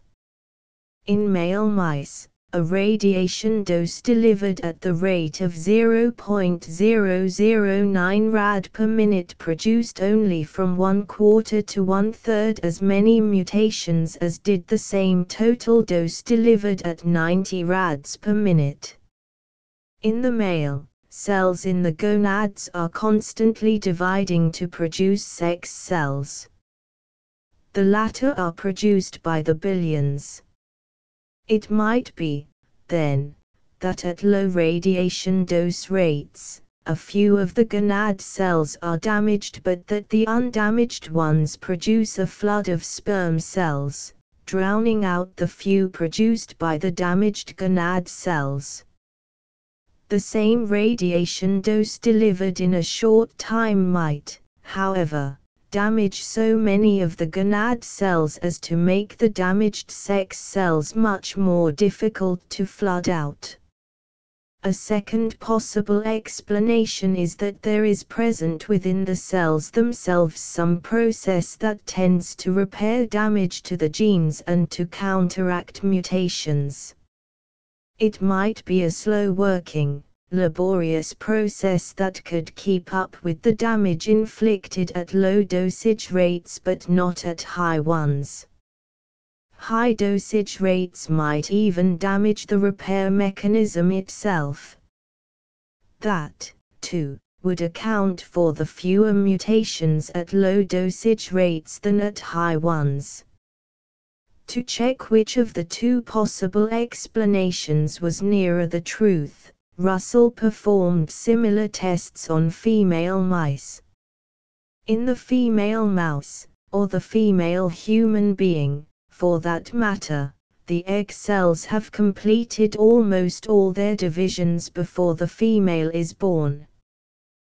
There are only so many cells in the female gonads that can give rise to egg cells, and each one gives rise to only a single egg cell. There is no possibility of damaged egg cells being drowned out by floods of undamaged ones because there are no floods. Yet it was found that in the female mouse the mutation rate also dropped when the radiation dose rate was decreased. In fact, it dropped even more drastically than was the case in the male mouse. Apparently, then, there must be actual repair within the cell. There must be some chemical mechanism inside the cell capable of counteracting radiation damage to some extent. In the female mouse, the mutation rate drops very low as the radiation dose rate drops, so that it would seem that almost all mutations might be repaired, given enough time. In the male, the mutation rate drops only so far and no farther, so that some mutations, about 1/3 is the best estimate so far, cannot be repaired. If this is also true in the human being, and it is at least reasonably likely that it is, then the greater vulnerability of our genes as compared with those of fruit flies is at least partially made up for by our greater ability to repair the damage. This opens a door for the future, too. The workings of the gene repair mechanism ought, it is to be hoped, eventually to be puzzled out. When it is, methods may be discovered for reinforcing that mechanism, speeding it, and increasing its effectiveness. We may then find ourselves no longer completely helpless in the face of genetic damage, or even of radiation sickness. On the other hand, it is only fair to point out that the foregoing appraisal may be an over-optimistic view. Russell's experiments involved just 7 genes, and it is possible that these are not representative of the thousands that exist altogether. While the work done so far is most suggestive and interesting, much research remains to be carried out. If, then, we cannot help hoping that natural devices for counteracting radiation damage may be developed in the future, we must, for the present, remain rigidly cautious. Conclusion: it is unrealistic to suppose that all sources of man-made radiation should be abolished. The good they do now, the greater good they will do in the future, cannot be abandoned. It is, however, reasonable to expect that the present nuclear test ban treaty will continue and that nations, such as France and China, which have nuclear capabilities but are not signatories of the treaty, will eventually sign. It is also reasonable to expect that X-ray diagnosis and therapy will be carried on with the greatest circumspection, and that the use of radiation in industry and research will be carried on with great care and with the use of ample shielding. A film badge, left, and a personal radiation monitor, right, record the amount of radiation absorbed by the wearer. These safety devices, worn by persons working in radiation environments, are designed to keep a constant check on each individual's absorbed dose and to prevent overexposure. As long as man-made radiation exists, there will be some absorption of it by human beings.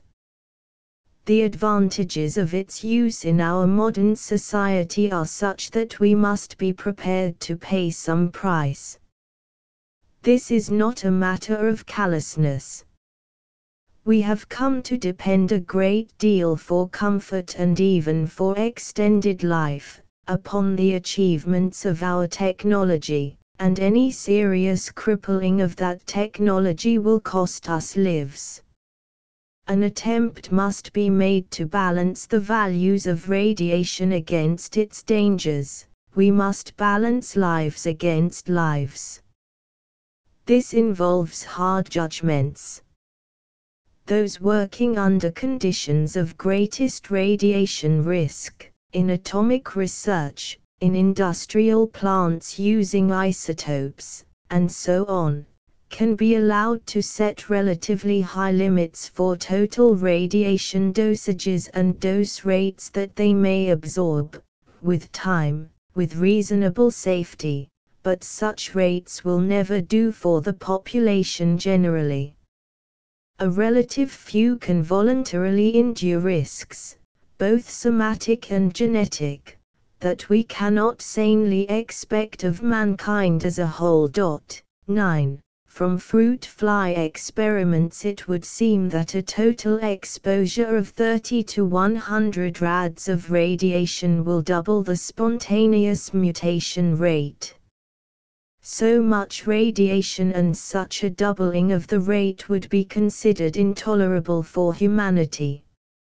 Some geneticists have recommended that the average total exposure of human beings in the first 30 years of life be set at 10 rads. Note that this figure is set as a maximum. Every reasonable method, it is expected, will be used to allow mankind to fall as far short of this figure as possible. Note also that the 10 rad figure is an average maximum.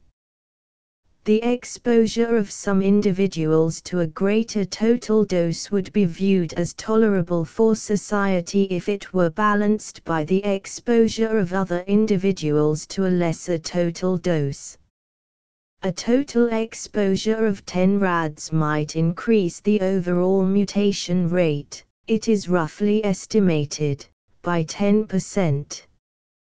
This is serious enough, but is bearable if we can convince ourselves that the alternative of abandoning radiation technology altogether will cause still greater suffering.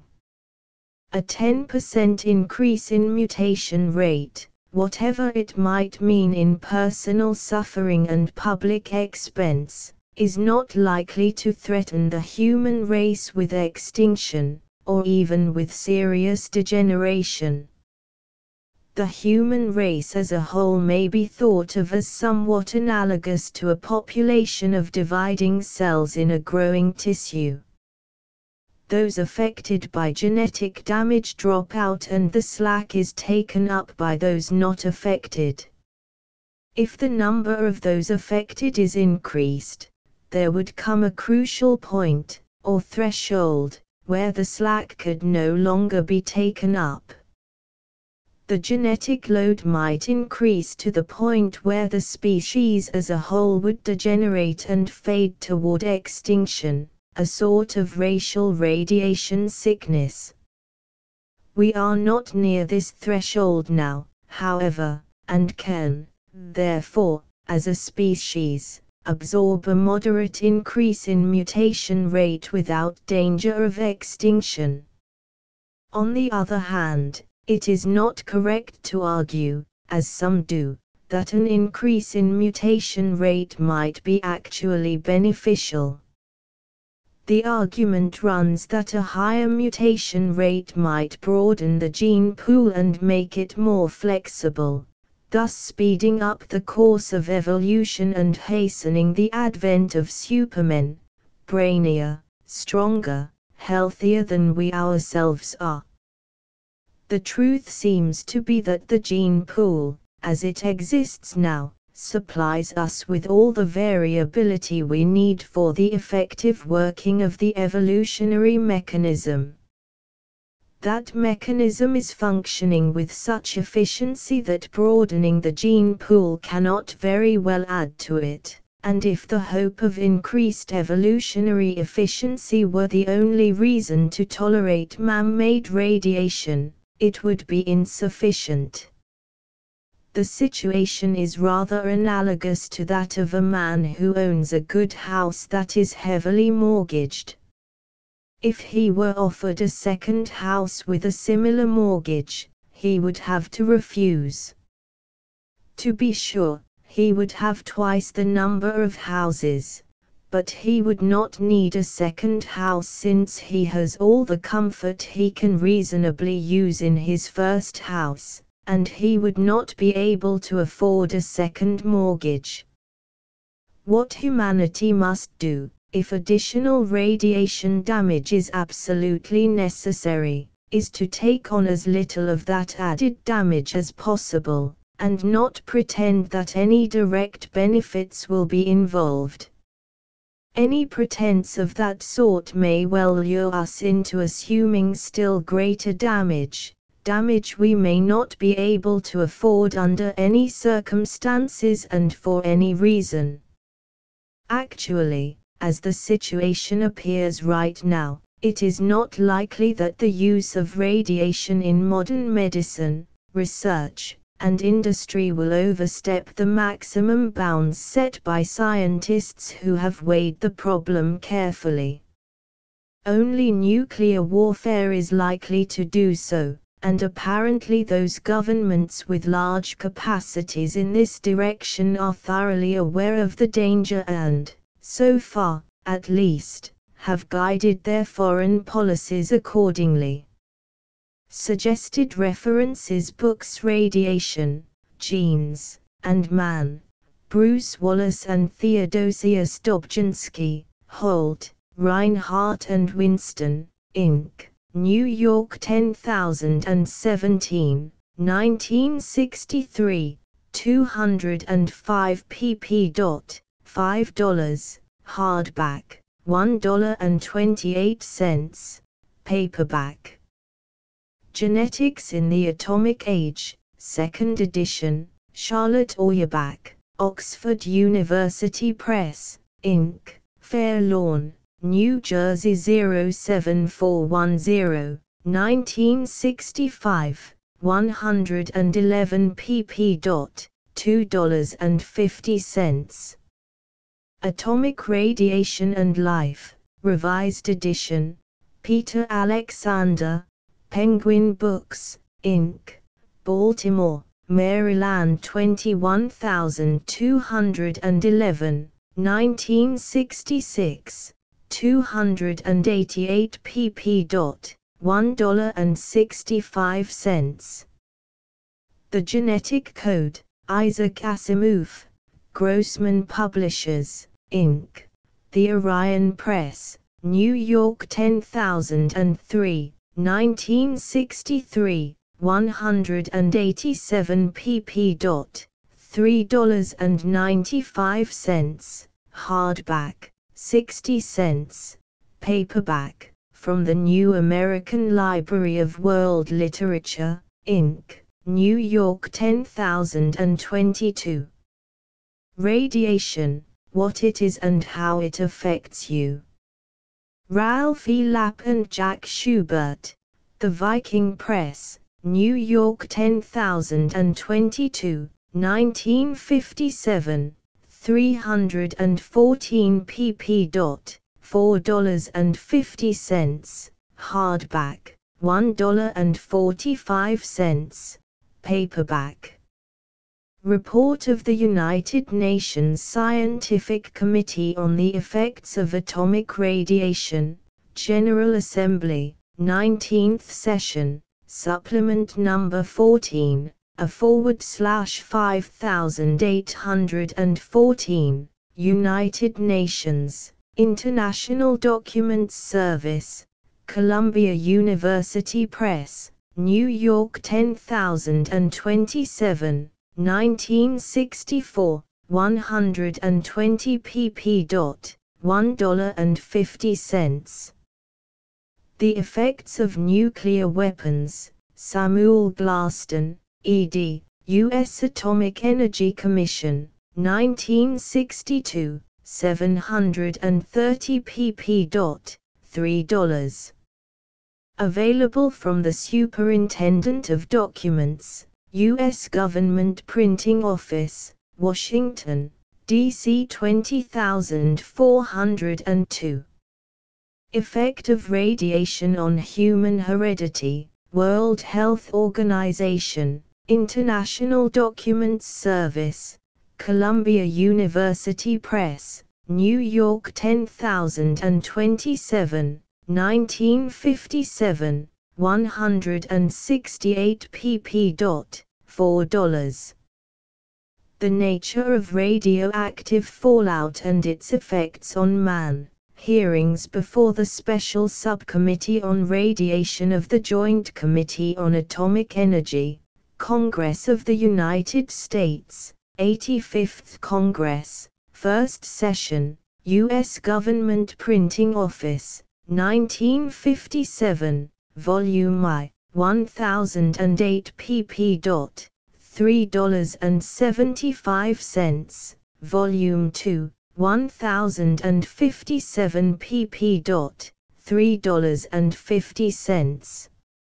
Available from the Office of the Joint Committee on Atomic Energy, Congress of the United States, Senate Post Office, Washington, D.C. 20510. Genetics, Radiobiology, and Radiology. Proceedings of the Midwestern Conference, Wendell G. Scott and Evans Titus, Charles C. Thomas Publisher, Springfield, Illinois 62703, 1959, 166 pp. $5.50. Articles Genetic Hazards of Nuclear Radiations, Bentley Glass, Science, 126, 241, 9 August 1957. Genetic Loads in Natural Populations, Theodosius Dobzhansky, Science, 126, 191, 2 August 1957. Radiation Dose Rate and Mutation Frequency, W. L. Russell and others, Science, 128, 1546, 19 December 1958. Ionizing Radiation and the Living Cell, Alexander Hollader and George E. Stapleton, Scientific American, 201, 95, September 1959. Radiation and Human Mutation, H. J. Muller, Scientific American, 193, 58, November 1955. Ionizing Radiation and Evolution, James F. Crow, Scientific American, 201, 138, September 1959. Motion Pictures Radiation and the Population, 29 minutes, sound, black and white, 1962. Produced by the Argonne National Laboratory. This film explains how radiation causes mutations and how these mutations are passed on to succeeding generations. Mutation research is illustrated with results of experimentation on generations of mice.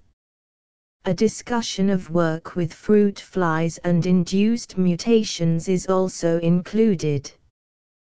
This film is available for loan without charge from the AEC Headquarters Film Library, Division of Public Information, U.S. Atomic Energy Commission, Washington, D.C. 20545 and from other AEC film libraries.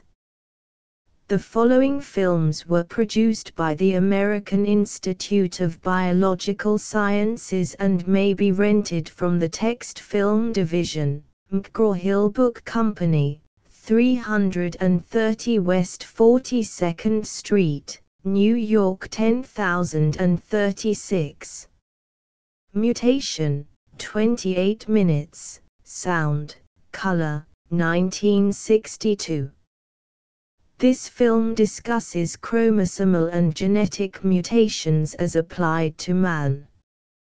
Muller's work in inducing mutations by X-rays is described. These 3 films are 30 minutes long, have sound, are in black and white, and were released in 1960. They are part of a 48-film series that is correlated with the textbook, Principles of Genetics, 5th edition, Edmund W. Sinnott, L.C. Dunn, and Theodosius Dobzhansky, McGraw-Hill Book Company, 1958, 459 pp. $8.50. Mutagen-induced gene mutation. The narrator of this film is Hermann J. Muller, who won a Nobel Prize in 1946 for his work in the field of genetics. The measurement of X-ray dose in Roentgens and the dose required to double the spontaneous mutation rate in Drosophila and mice are discussed. The magnitude and meaning of permissible doses of high-energy radiation are discussed. Other mutagenic agents, ultraviolet light and chemical substances, are discussed, concluding with comments on the importance of gene mutation in the present and future. Selection, genetic death and genetic radiation damage. The narrator of this film is Theodosius Dobzhansky, the co-author of this booklet. Genetic death is discussed in detail, as are examples of how genetic loads are changed subsequent to radiation exposure. While it is generally agreed that the great majority of mutants are harmful when homozygous, more evidence is needed about the beneficial and detrimental effects of mutants when heterozygous. In the case of sickle cell anemia, heterozygotes are adaptively superior to normal homozygotes. This makes for balanced polymorphism, by which a gene is retained in the population despite its lethality when homozygous because of the advantage it confers when heterozygous. Gene structure and gene action. The lecturer of this film is G. W. Beadle of Cornell University. The Watson-Crick structure of DNA is discussed in terms of mutation. Several tests of the chain separation hypothesis for DNA replication are described, experiments with heavy DNA, radioactive chromosomes, and the replication of DNA in vitro. This working hypothesis is presented. The coded information in DNA is transferred to RNA, which serves as a template for polypeptide synthesis. Photo credits Dr. Asimov's photograph by David R. Phillips, Courtesy Chemical and Engineering News page 4 James German, MD 6 Borsche and Lom, Inc. 12 James German, MD 20 Indiana University 24 Robert C. Phys, Air Force Cambridge Research Laboratories 25 J.K. Bogild, Niels Bohr Institute, Copenhagen University 26 Brookhaven National University 28, 31 Hermann Jagoda, Air Force Cambridge Research Laboratories 41 Oak Ridge National Laboratory Footnotes 1. For more detail about cell division, see Radioisotopes and Life Processes, another booklet in this series. 2. This is more commonly known as Mongolism or Mongolian idiocy, though it has nothing to do with the Mongolian people. 3. Actually, all waves have some of the characteristics of particles, and all particles have some of the characteristics of waves. Usually, however, the radiation is predominantly one or the other, and little confusion arises under ordinary circumstances in speaking of waves and particles as though they were separate phenomena. 4. For more about this subject, see Radioisotopes in Industry and Radioisotopes in Medicine, companion booklets in this series. 5. For more about this subject, see Fallout from Nuclear Tests, another booklet in this series. 6. For details on somatic effects of radiation, see Your Body and Radiation, a companion booklet in this series. 7. Estimated average exposures to the gonads, based on 1963 report of Federal Radiation Council. 8. 1,000th of a REM. 9. Nevertheless, it should be pointed out that the precautions taken in the atomic energy industry are such that absorption of radiation is not as severe a problem as one might suspect. Fully 95% of those engaged in this work receive less than 1 REM a year.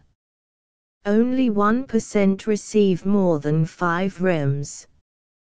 United States Atomic Energy Commission Dr. Glenn T. Seaborg, Chairman James T. Ramey, Dr. Gerald F. Tape, Dr. Samuel M. Nabrit, Wilfred E. Johnson. One of a series on understanding the atom. Nuclear energy is playing a vital role in the life of every man, woman, and child in the United States today. In the years ahead it will affect increasingly all the peoples of the earth.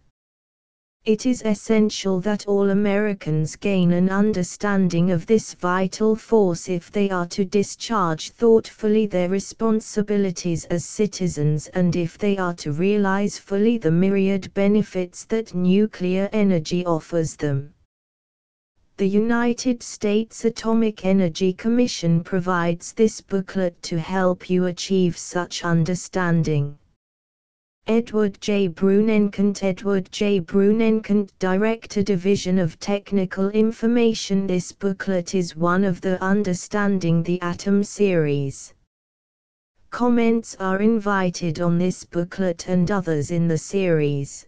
Please send them to the Division of Technical Information, U.S. Atomic Energy Commission, Washington, D.C. 20545.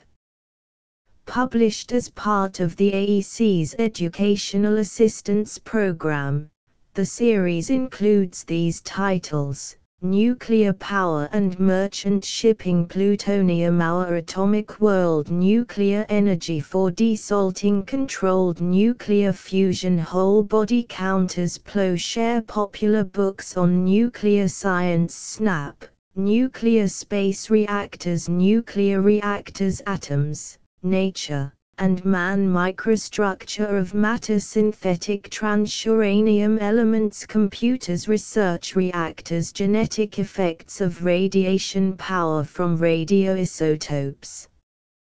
Non-destructive testing rare earths food preservation by radiation fallout from nuclear tests radioactive wastes radioisotopes in industry atoms at the science fair radioisotopes and life processes atomic fuel atomic power safety direct conversion of energy careers in atomic energy radioisotopes in medicine accelerators nuclear terms. A brief glossary neutron activation analysis atoms in agriculture power reactors in small packages single copies of any booklet may be obtained free by writing to U-Seek, P.O. Box 62 Oak Ridge, Tennessee 37830 requests for more than 3 titles generally cannot be honored. Complete sets of the series are available to school and public librarians, and to teachers who can make them available for reference or for use by groups. Requests should be made on school or library letterheads and indicate the proposed use. Students and teachers who need publications on specific topics related to nuclear science, or references to other reading material, may also write to the Oak Ridge address. Requests should state the topic of interest exactly, and the use intended. Important: all requests should include the zip code in the address to which the material is to be mailed. Printed in the United States of America U-Seek Division of Technical Information Extension, Oak Ridge, Tennessee September 1966 Transcribers Notes retained publication information from the printed edition. This ebook is public domain in the country of publication. Where possible, UTF superscript and subscript numbers are used. Some e-reader fonts may not support these characters. In the text version only, underlined or italicized text is delimited by underscores. In the text version only, superscript text is preceded by caret and delimited by caret, brackets. In the text version only, subscript text is preceded by underscore and delimited by underscore, brackets. In the text version only, added a brief label to each illustration, and for graphs, provided tabular summaries of the data where possible. Asterisk end of the Project Gutenberg ebook The Genetic Effects of Radiation updated editions will replace the previous one, the old editions will be renamed. Creating the works from print editions not protected by U.S. copyright law means that no one owns a United States copyright in these works. So the Foundation, and you, can copy and distribute it in the United States without permission and without paying copyright royalties. Special rules, set forth in the general terms of use part of this license, apply to copying and distributing Project Gutenberg trademark symbol electronic works to protect the Project Gutenberg trademark symbol concept and trademark. Project Gutenberg is a registered trademark, and may not be used if you charge for an ebook, except by following the terms of the trademark license, including paying royalties for use of the Project Gutenberg trademark. If you do not charge anything for copies of this ebook, complying with the trademark license is very easy. You may use this ebook for nearly any purpose, such as creation of derivative works, reports, performances and research. Project Gutenberg ebooks may be modified and printed and given away. You may do practically anything in the United States with ebooks not protected by U.S. copyright law. Redistribution is subject to the trademark license, especially commercial redistribution. Start. Full license. The full Project Gutenberg license. Please read this before you distribute or use this work to protect the Project Gutenberg trademark symbol mission of promoting the free distribution of electronic works. By using or distributing this work, or any other work associated in any way with the phrase Project Gutenberg, you agree to comply with all the terms of the full Project Gutenberg trademark symbol license available with this file or online at www.gutenberg.org/license. Section 1. General Terms of Use and Redistributing Project Gutenberg Trademark Symbol Electronic Works 1.0.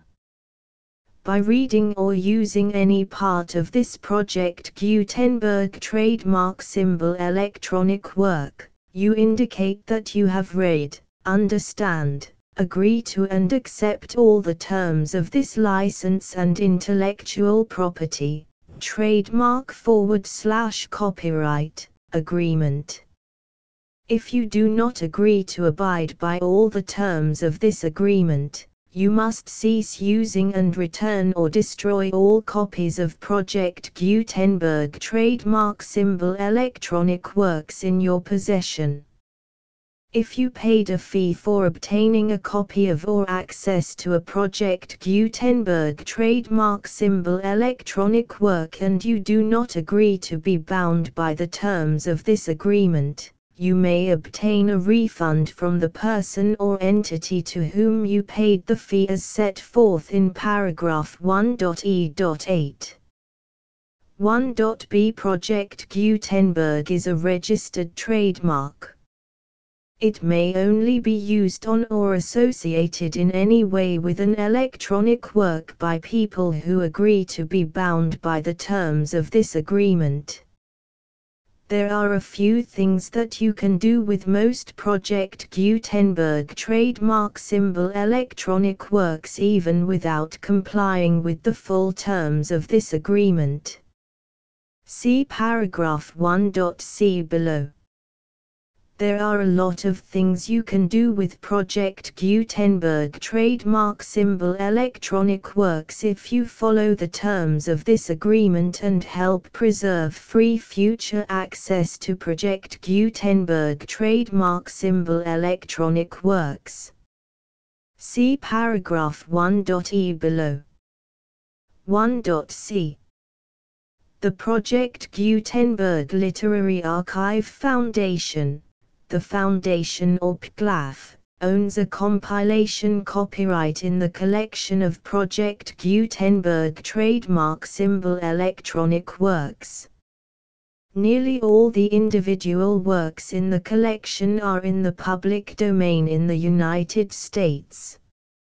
If an individual work is unprotected by copyright law in the United States and you are located in the United States, we do not claim a right to prevent you from copying, distributing, performing, displaying or creating derivative works based on the work as long as all references to Project Gutenberg are removed. Of course, we hope that you will support the Project Gutenberg trademark symbol mission of promoting free access to electronic works by freely sharing Project Gutenberg trademark symbol works in compliance with the terms of this agreement for keeping the Project Gutenberg trademark symbol name associated with the work. You can easily comply with the terms of this agreement by keeping this work in the same format with its attached full Project Gutenberg trademark symbol license when you share it without charge with others. 1.d. The copyright laws of the place where you are located also govern what you can do with this work. Copyright laws in most countries are in a constant state of change. If you are outside the United States, check the laws of your country in addition to the terms of this agreement before downloading, copying, displaying, performing, distributing or creating derivative works based on this work or any other Project Gutenberg trademark symbol work. The Foundation makes no representations concerning the copyright status of any work in any country other than the United States. 1.e. Unless you have removed all references to Project Gutenberg, 1.e.1. The following sentence, with active links to, or other immediate access to, the full Project Gutenberg trademark symbol license must appear prominently whenever any copy of a Project Gutenberg trademark symbol work, any work on which the phrase Project Gutenberg appears, or with which the phrase Project Gutenberg is associated, is accessed, displayed, performed, viewed, copied or distributed. This ebook is for the use of anyone anywhere in the United States and most other parts of the world at no cost and with almost no restrictions whatsoever. You may copy it, give it away or reuse it under the terms of the Project Gutenberg license included with this ebook or online at www.gutenberg.org. If you are not located in the United States, you will have to check the laws of the country where you are located before using this ebook. 1.e.2. If an individual Project Gutenberg trademark symbol electronic work is derived from texts not protected by U.S. copyright law, does not contain a notice indicating that it is posted with permission of the copyright holder, the work can be copied and distributed to anyone in the United States without paying any fees or charges. If you are redistributing or providing access to a work with the phrase Project Gutenberg associated with or appearing on the work, you must comply either with the requirements of paragraphs 1.e.1 through 1.e.7 or obtain permission for the use of the work and the Project Gutenberg trademark symbol trademark as set forth in paragraphs 1.e.8 or 1.e.9. 1.e.3. If an individual Project Gutenberg trademark symbol electronic work is posted with the permission of the copyright holder, your use and distribution must comply with both paragraphs 1.e.1 through 1.e.7 and any additional terms imposed by the copyright holder. Additional terms will be linked to the Project Gutenberg trademark symbol license for all works posted with the permission of the copyright holder found at the beginning of this work. 1.e.4. Do not unlink or detach or remove the full Project Gutenberg trademark symbol license terms from this work, or any files containing a part of this work or any other work associated with Project Gutenberg trademark symbol. 1.e.5. Do not copy, display, perform, distribute or redistribute this electronic work, or any part of this electronic work, without prominently displaying the sentence set forth in paragraph 1.e.1 with active links or immediate access to the full terms of the Project Gutenberg trademark symbol license. 1.e.6 You may convert to and distribute this work in any binary, compressed, marked up, non-proprietary or proprietary form, including any word processing or hypertext form. However, if you provide access to or distribute copies of a Project Gutenberg trademark symbol work in a format other than plain vanilla ASCII or other format used in the official version posted on the official Project Gutenberg trademark symbol website, www.gutenberg.org, you must, at no additional cost, fee or expense to the user, provide a copy, a means of exporting a copy, or a means of obtaining a copy upon request, of the work in its original plain vanilla ASCII or other form. Any alternate format must include the full Project Gutenberg trademark symbol license as specified in paragraph 1.e.1. 1.e.7 Do not charge a fee for access to, viewing, displaying, performing, copying or distributing any Project Gutenberg trademark symbol works unless you comply with paragraph 1.e.8 or 1.e.9. 1.e.8 You may charge a reasonable fee for copies of or providing access to or distributing Project Gutenberg trademark symbol electronic works provided that you pay a royalty fee of 20% of the gross profits you derive from the use of Project Gutenberg trademark symbol works calculated using the method you already use to calculate your applicable taxes. The fee is owed to the owner of the Project Gutenberg trademark symbol trademark, but he has agreed to donate royalties under this paragraph to the Project Gutenberg Literary Archive Foundation. Royalty payments must be paid within 60 days following each date on which you prepare, or are legally required to prepare, your periodic tax returns. Royalty payments should be clearly marked as such and sent to the Project Gutenberg Literary Archive Foundation at the address specified in Section 4, Information about donations to the Project Gutenberg Literary Archive Foundation. You provide a full refund of any money paid by a user who notifies you in writing, or by email, within 30 days of receipt that he does not agree to the terms of the full Project Gutenberg trademark symbol license.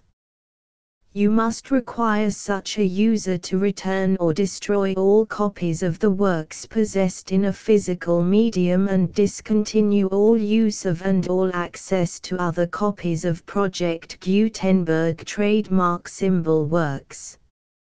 You provide, in accordance with paragraph 1.f.3, a full refund of any money paid for a work or a replacement copy, if a defect in the electronic work is discovered and reported to you within 90 days of receipt of the work. You comply with all other terms of this agreement for free distribution of Project Gutenberg trademark symbol works. 1.e.9 If you wish to charge a fee or distribute a Project Gutenberg trademark symbol electronic work or group of works on different terms than are set forth in this agreement, you must obtain permission in writing from the Project Gutenberg Literary Archive Foundation, the manager of the Project Gutenberg trademark symbol trademark. Contact the Foundation as set forth in Section 3 below. 1.f1.f.1 Project Gutenberg volunteers and employees expend considerable effort to identify, do copyright research on, transcribe and proofread works not protected by U.S. copyright law in creating the Project Gutenberg trademark symbol collection.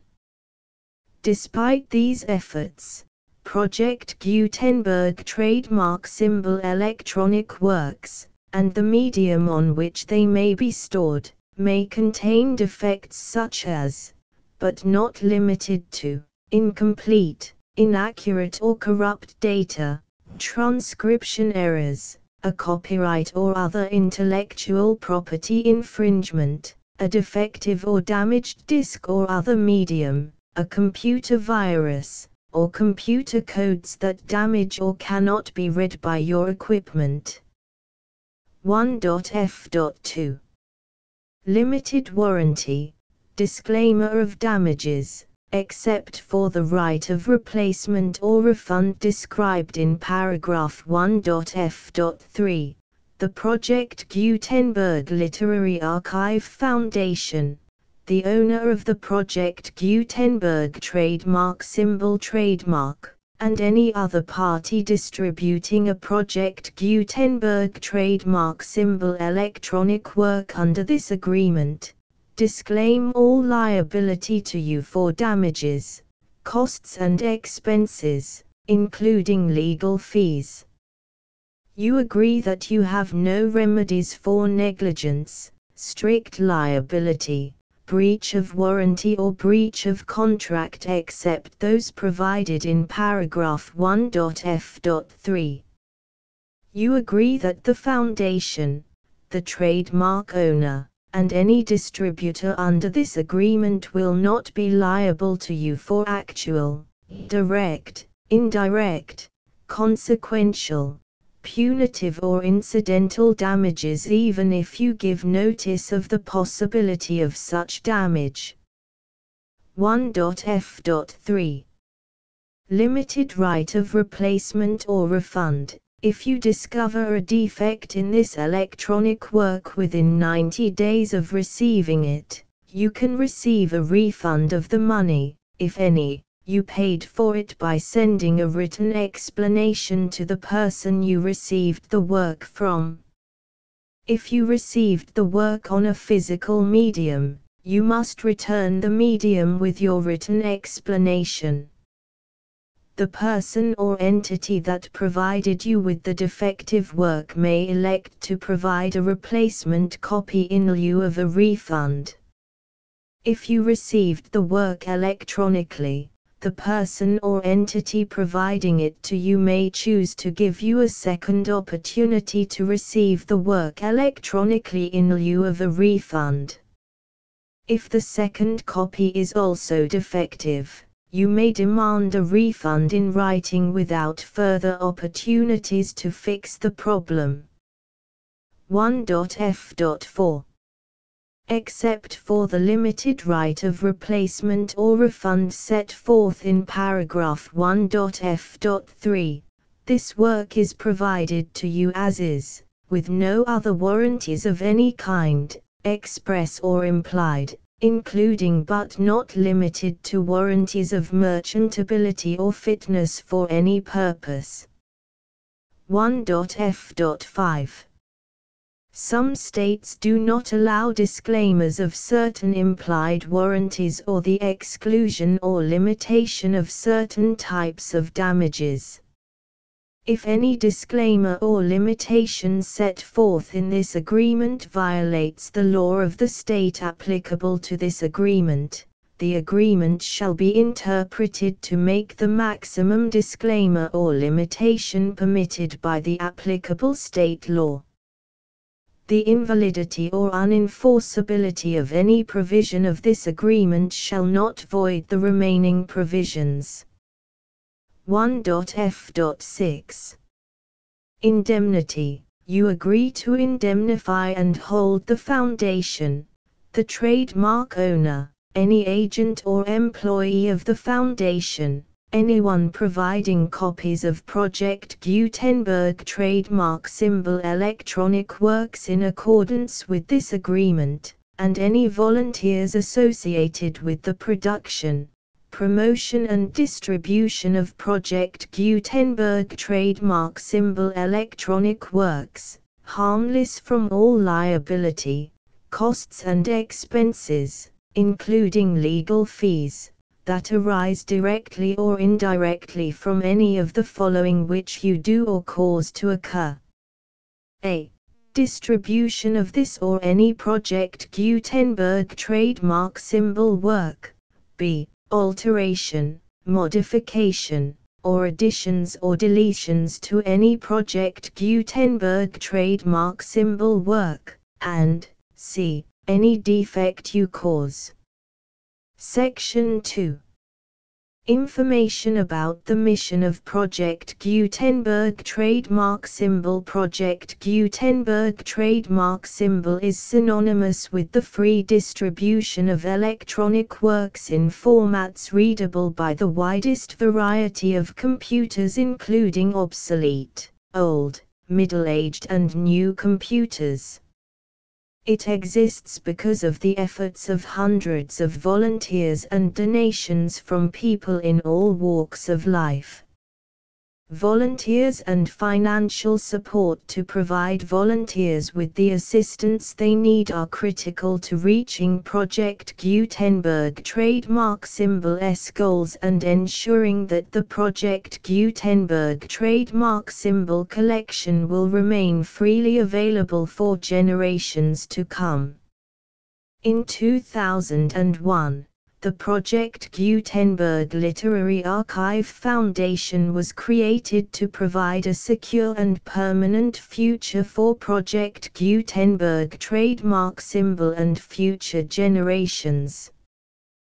To learn more about the Project Gutenberg Literary Archive Foundation and how your efforts and donations can help, see sections 3 and 4 and the Foundation information page at www.gutenberg.org.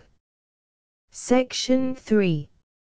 Information about the Project Gutenberg Literary Archive Foundation. The Project Gutenberg Literary Archive Foundation is a non-profit 501(c)(3) educational corporation organized under the laws of the state of Mississippi and granted tax-exempt status by the Internal Revenue Service. The Foundation's IN or Federal Tax Identification Number is 64-6221541. Contributions to the Project Gutenberg Literary Archive Foundation are tax-deductible to the full extent permitted by U.S. federal laws and your state's laws. The Foundation's business office is located at 809 North 1500 West, Salt Lake City, UT 84116. 801-596-1887. Email contact links and up-to-date contact information can be found at the Foundation's website and official page at www.gutenberg.org/contact section 4. Information about donations to the Project Gutenberg Literary Archive Foundation. Project Gutenberg trademark symbol depends upon and cannot survive without widespread public support and donations to carry out its mission of increasing the number of public domain and licensed works that can be freely distributed in machine-readable form accessible by the widest array of equipment, including outdated equipment. Many small donations, $1 to $5,000, are particularly important to maintaining tax-exempt status with the IRS.